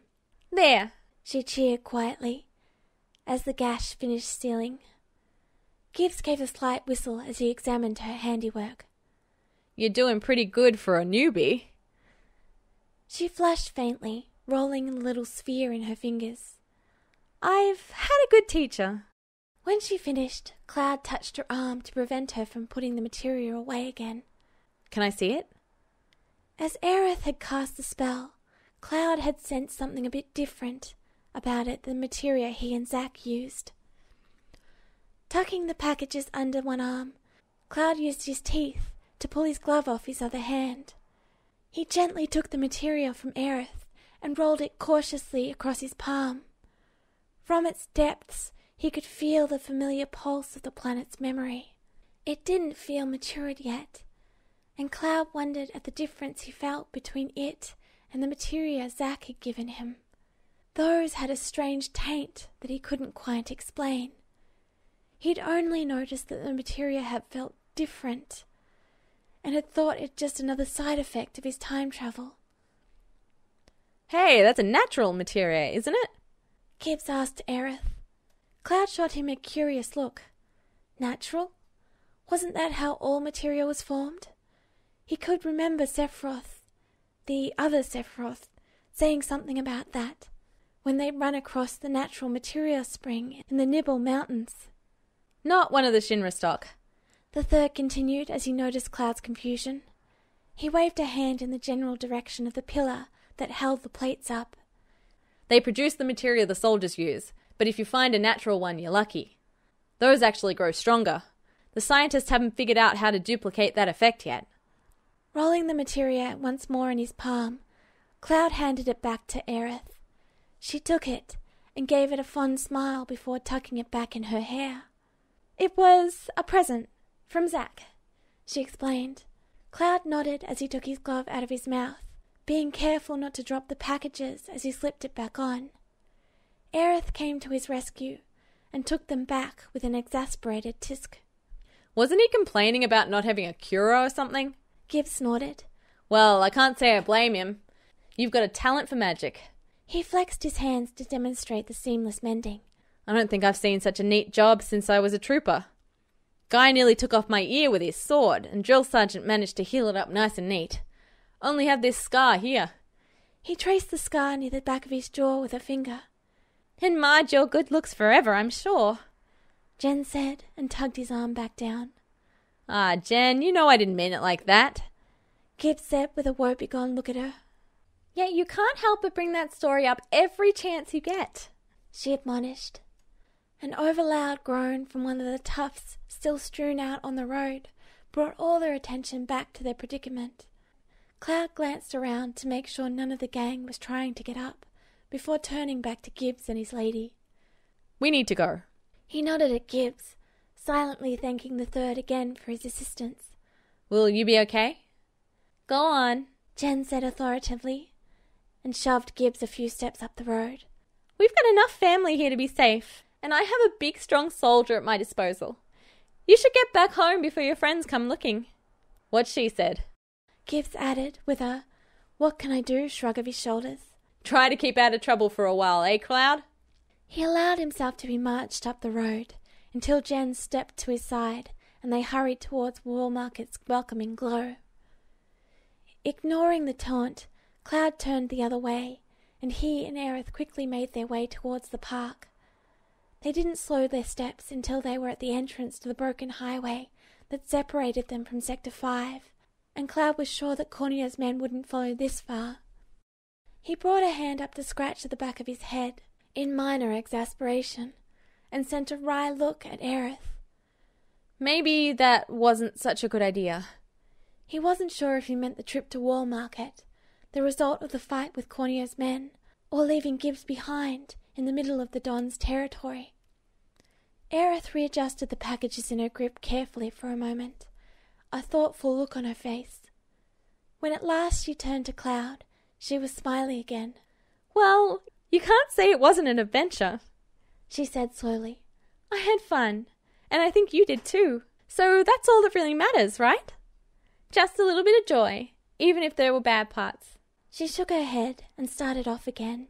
Just as Cloud had expected, the torn dog carcass was gone, though Aerith didn't seem keen on looking at the space too closely. An adventure, huh? Cloud murmured, mostly to himself. He had had plenty of those in his life, and couldn't quite find the appreciation in them that Aerith did. He supposed that was part of what made her so pleasant to be with. Her bright and optimistic attitude never seemed to falter, even when the world looked its darkest. Cloud had missed that. Aerith gave an affirmative nod that was quickly followed by a faint, chagrined smile as she admitted, Though I do feel a bit bad for leaving those men like that. He gave an amused scoff at Aerith's worry. They're street toughs. A beating isn't going to keep them down that long. The worst injury Cloud had inflicted had been broken bones, which took a while to heal, but weren't necessarily life-threatening. If they did succumb to their wounds, however, it didn't bother Cloud too much. They certainly weren't the kind of men who'd suddenly mend their ways just because there was a bigger bully around. But, she said out of the blue, I don't think we should let my mom know about this. She worries. Cloud nodded acceptance to Aerith's request, but added mildly, Zack will want to know. He agreed with Aerith about keeping their adventure from Elmira. With the Turk still watching her, none of the Don's men would be allowed to get near Aerith's house. Since it was unlikely she would venture out without Zack and him anyway, it was safe enough. But Zack would find out one way or another about today's altercation, and Cloud didn't want it to be second-hand. The last time that had happened, after all, Zack had made it a loud production in front of a whole crowd of people. He's going to hover again. She gave Cloud a mournful look and tapped his nearest hand with a finger. Like that time you got bitten by a calm-fang that had its pups in Sector 6, and he brought you all the way to the church for a break, and to cure you. He winced in embarrassed recollection. Cloud had been climbing up some of the scrap heaps that took up much of the space in between sectors, full of concrete and metal poles from the highway and waste from the plate above. He hadn't even known the monsters were there until the mother had her teeth in his hand. Zack had overreacted when Cloud had let out a startled cry of pain and had taken care of the minor monster infestation.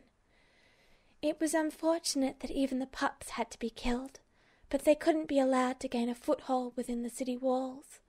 The subsequent barrage of questions had Cloud mildly baffled, but apparently Zack had been thrown by Cloud's uncharacteristic vocalization.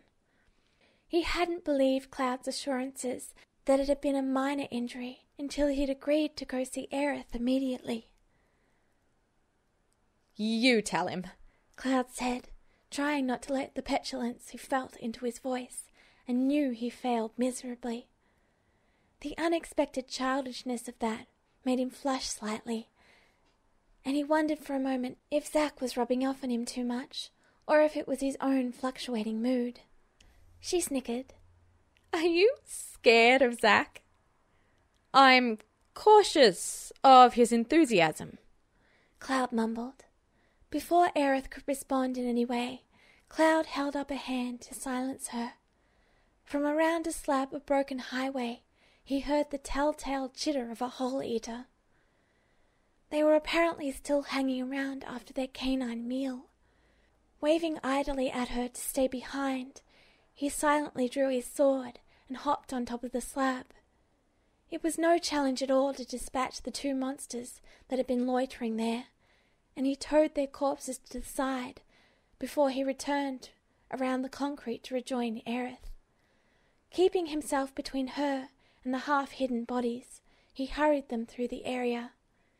Ahead of them, the entryway to the Sector 5 marketplace could be seen. "Your mother, will she be very worried, do you think?" he asked as they passed into the bustle of the market. Cloud remembered how in the future Elmira had begged him to leave Aerith behind when he returned to the Seventh Heaven bar. Aerith had followed anyway, but Cloud could still remember her mother's tired, pleading expression. Perhaps she had known then that her daughter would never return if she left. "She might," Aerith said slowly, her eyes directed upwards. Above them, the underside of the plate hovered, hiding away the sky. "I think she'll wonder what took so long. But she doesn't have a reason to worry if we don't give her one, you know?" Aerith turned, her gaze on Cloud, and smiled softly at him. "And she doesn't have a reason to worry, does she? Neither of us was hurt, and it wasn't even that scary." Aerith led the way as they cut across the market and made their way up the path towards her home. The front door was open, inviting, and upon reaching it, Aerith peeked inside. "Mom?" she called. Just before she was about to call again, Elmira appeared from upstairs, drying her hands on a hand towel. Despite Aerith's optimism, Cloud wasn't surprised when Elmira greeted them with a pinched mouth and worried brow. He hung back, allowing Aerith to reassure her mother that they were safe and there was nothing to worry about, and just watched. "So what took you so long?" Elmira asked. "I sent the girls down to the market, but they said you weren't there. Then they offered to go check the church. We got a little sidetracked," Aerith said sheepishly, "and decided to visit Wall Market." Elmira's frown deepened for a moment before she sighed and smoothed it away with a smile. "You didn't run into any monsters?" she asked shrewdly. "There were a few on the way, but they weren't a problem for Cloud," Aerith reported happily as she stepped inside. "I got the material, and he gave us this as well." She paused to hold up the ribbon. "Oh, and I got some treats for the girls. They've been so helpful." She looked at her mother and frowned slightly. "You said they went back to the church?" "Yes."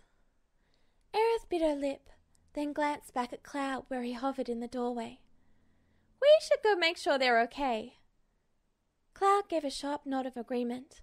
While it wasn't often that monsters appeared there, it did happen. "Oh, wait a moment, will you, Cloud?" She turned sharply on her heel and darted upstairs. Something had changed in his friend, something familiar in the determined glint in Aerith's eye. It was both baffling and inspiring to realize that Aerith had obviously taken something away after her fright and forged it into a strength to carry her forward.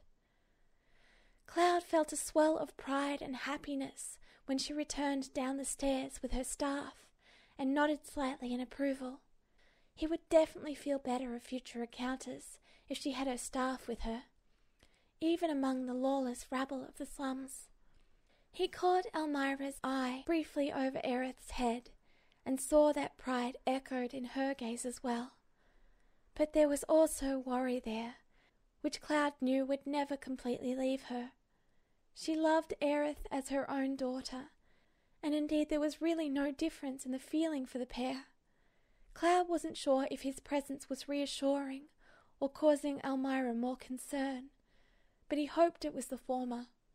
This wasn't the same downcast woman he'd met in the other life, who'd lost too much already and feared losing her last light of happiness, one that Cloud had stolen from her anyway. This time, Aerith said softly, words meant only for him, "I can fight too, if we have to." She gave Cloud a sharp, stubborn look, as if daring him to tell her she couldn't. Aerith's challenge fell on deaf ears, as Cloud didn't bother to acknowledge it. He knew quite well how stubborn she could be. It was another parallel to his other Aerith. He couldn't help but note with a pang of guilt of when she had insisted she accompany him to Sector 7. Even when he'd managed to sneak out without her, she'd somehow known to come find him. It was part of her charm and frustration. Cloud let Aerith pass him by before falling into step beside her.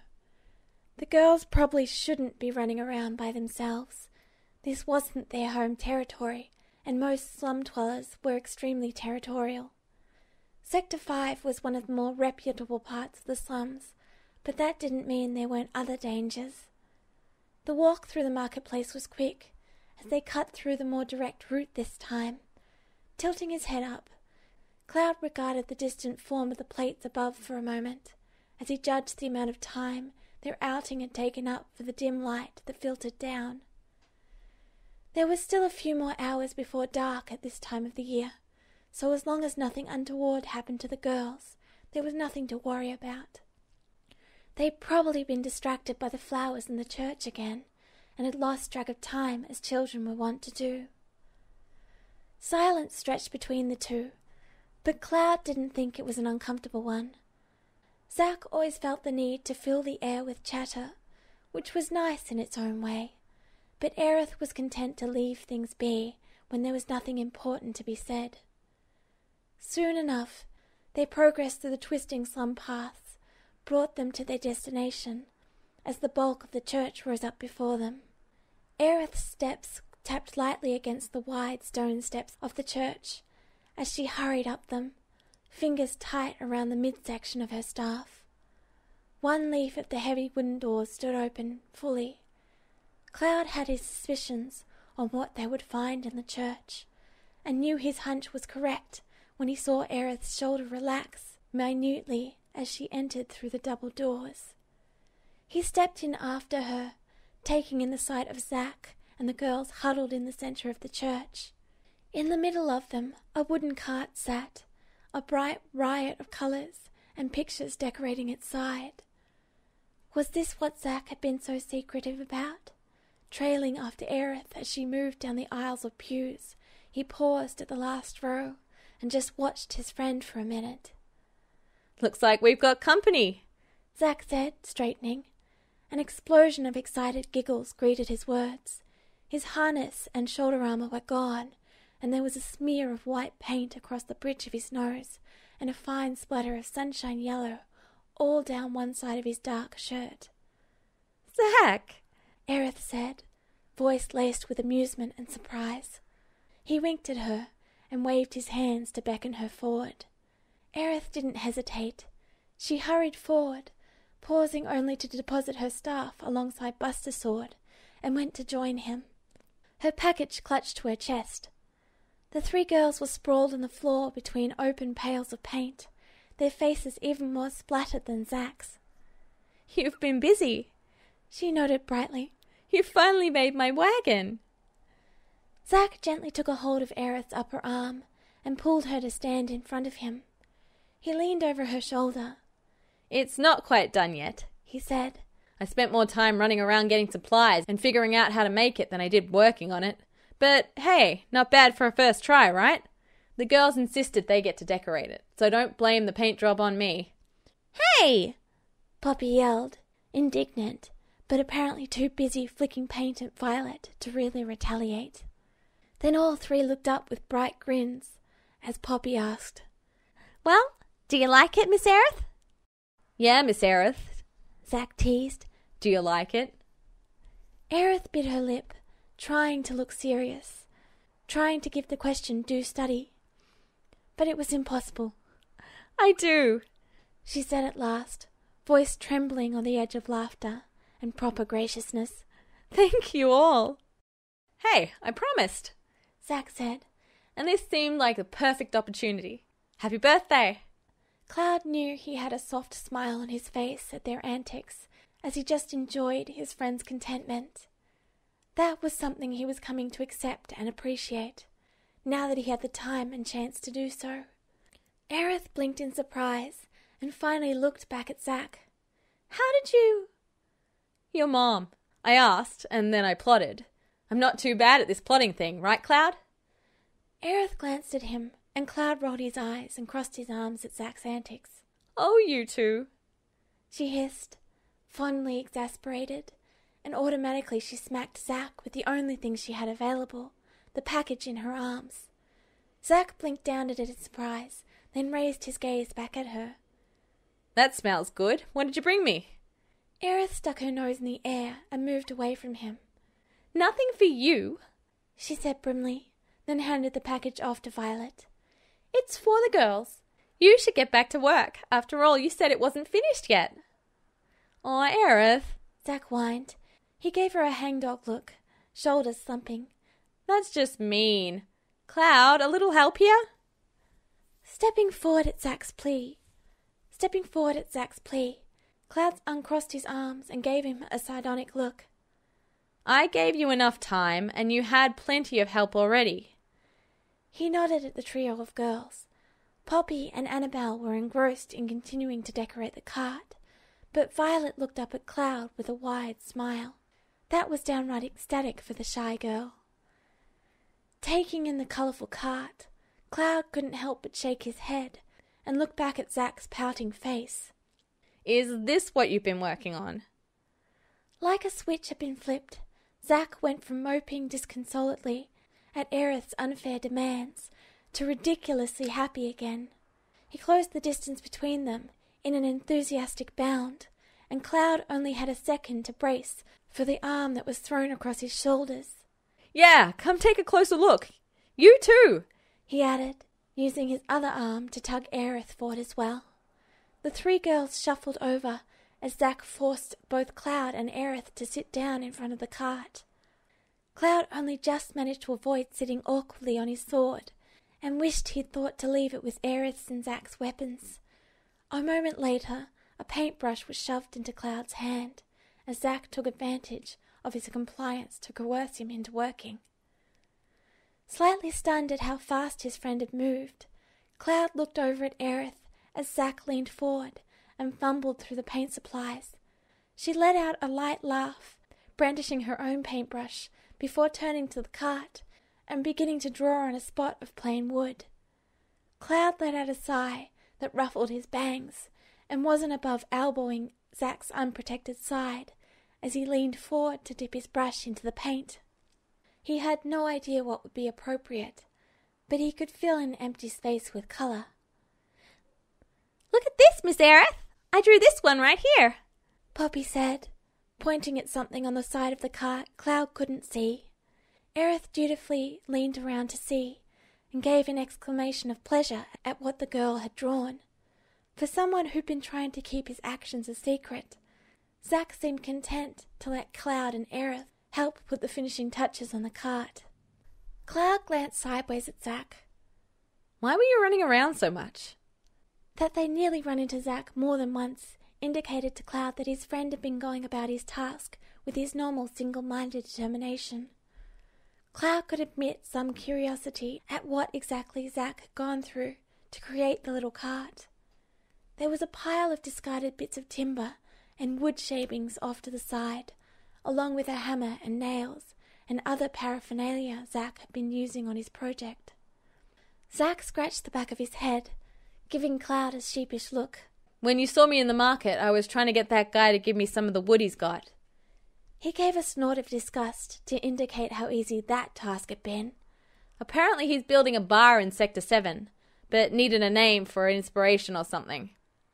I don't know, artists," he said airily as he waved his hand dismissively. Cloud had to duck to avoid getting a blue streak of paint in his hair from the brush still clutched in Zack's hand. "Anyway," he continued, grinning at Cloud's huff of complaint at the near miss, "he asked me for a name, so I gave him one. Seventh Heaven is a good name for a bar, right? He seemed to think so, at least. It was kind of funny. He was all, and maybe a secret basement for Shinra rebels, and went all pale when I told him I'm with Shinra." He wasn't the only one. Cloud could feel his own face drain of colour as he stared in shock at Zack. Zack, who didn't seem to notice that he completely stunned Cloud with these words. The seventh heaven, Tifa's bar, Avalanche's bar, the bar that Zack had apparently named. Swallowing around a lump, Cloud turned unseeing eyes back on the cart as he tried to wrap his mind around that. The irony that Zack's memory was so widespread, even in Cloud's own time, and that Cloud never knew, could never have known. What else had Cloud missed that was an echo of his friend's influence? Aerith had drawn Zack's attention again, so Cloud was able to stand up without his friends paying any attention. The paint job was nearly done, so it wasn't as if they really needed his help. He caught Violet's eye as the girl looked up to follow his movement and tilted his head towards Poppy. The girl still had the bag of pastries that Aerith had given her, but it was lying forgotten in her lap as she and Annabelle alternated between showing Aerith their paint jobs. Violet caught on to Cloud's suggestion and quickly stood up. She tugged on Annabelle's sleeve as the girl was closest and ushered her friends to stand up and retreat to the pews to enjoy their treat. When Aerith looked up at him with a worried frown, Cloud gave her a reassuring nod.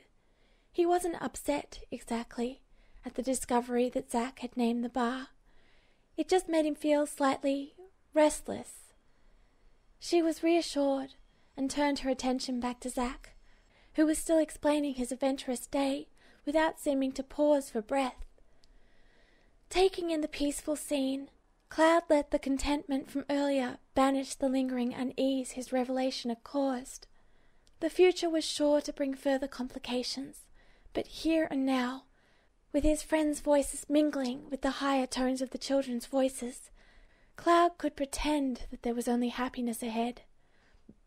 Cloud's peaceful thoughts were ruptured by the sound of tearing and crackling paper. He glanced over warily at the three girls divided up the sticky sweet pastries. Through a mouthful, Poppy said, I still like Cloud better, but I guess Mr. Zack is okay. I think it's romantic, Violet said softly, eyes lowered. Promises and gifts and stuff. That's why he's okay. Poppy sniffed primly. It was ruined by the way she was licking frosting off her fingers. And I know all about romance. Cloud shook his head and looked back towards his friend, to where Zack was helping Aerith to her feet. She stumbled slightly as she tried to find her footing among the paint and brushes. Zack steadied her with a hand under her elbow. Aerith leaned up and pressed a kiss to the corner of Zack's mouth, and it wasn't hard to see the way his entire expression lit with the simple gesture. Happy now? Cloud heard Aerith ask in amusement. Yeah, Zack drawled. I think I got the better gift. As Aerith's tinkling laughter reached him, Cloud turned towards the door and was momentarily surprised when a heavy arm fell across his shoulders. Zack grinned down at him. Come on, Elmira invited us all over for supper again. Grab my sword, would you? Sometimes, Cloud reflected, there was no need to pretend at all.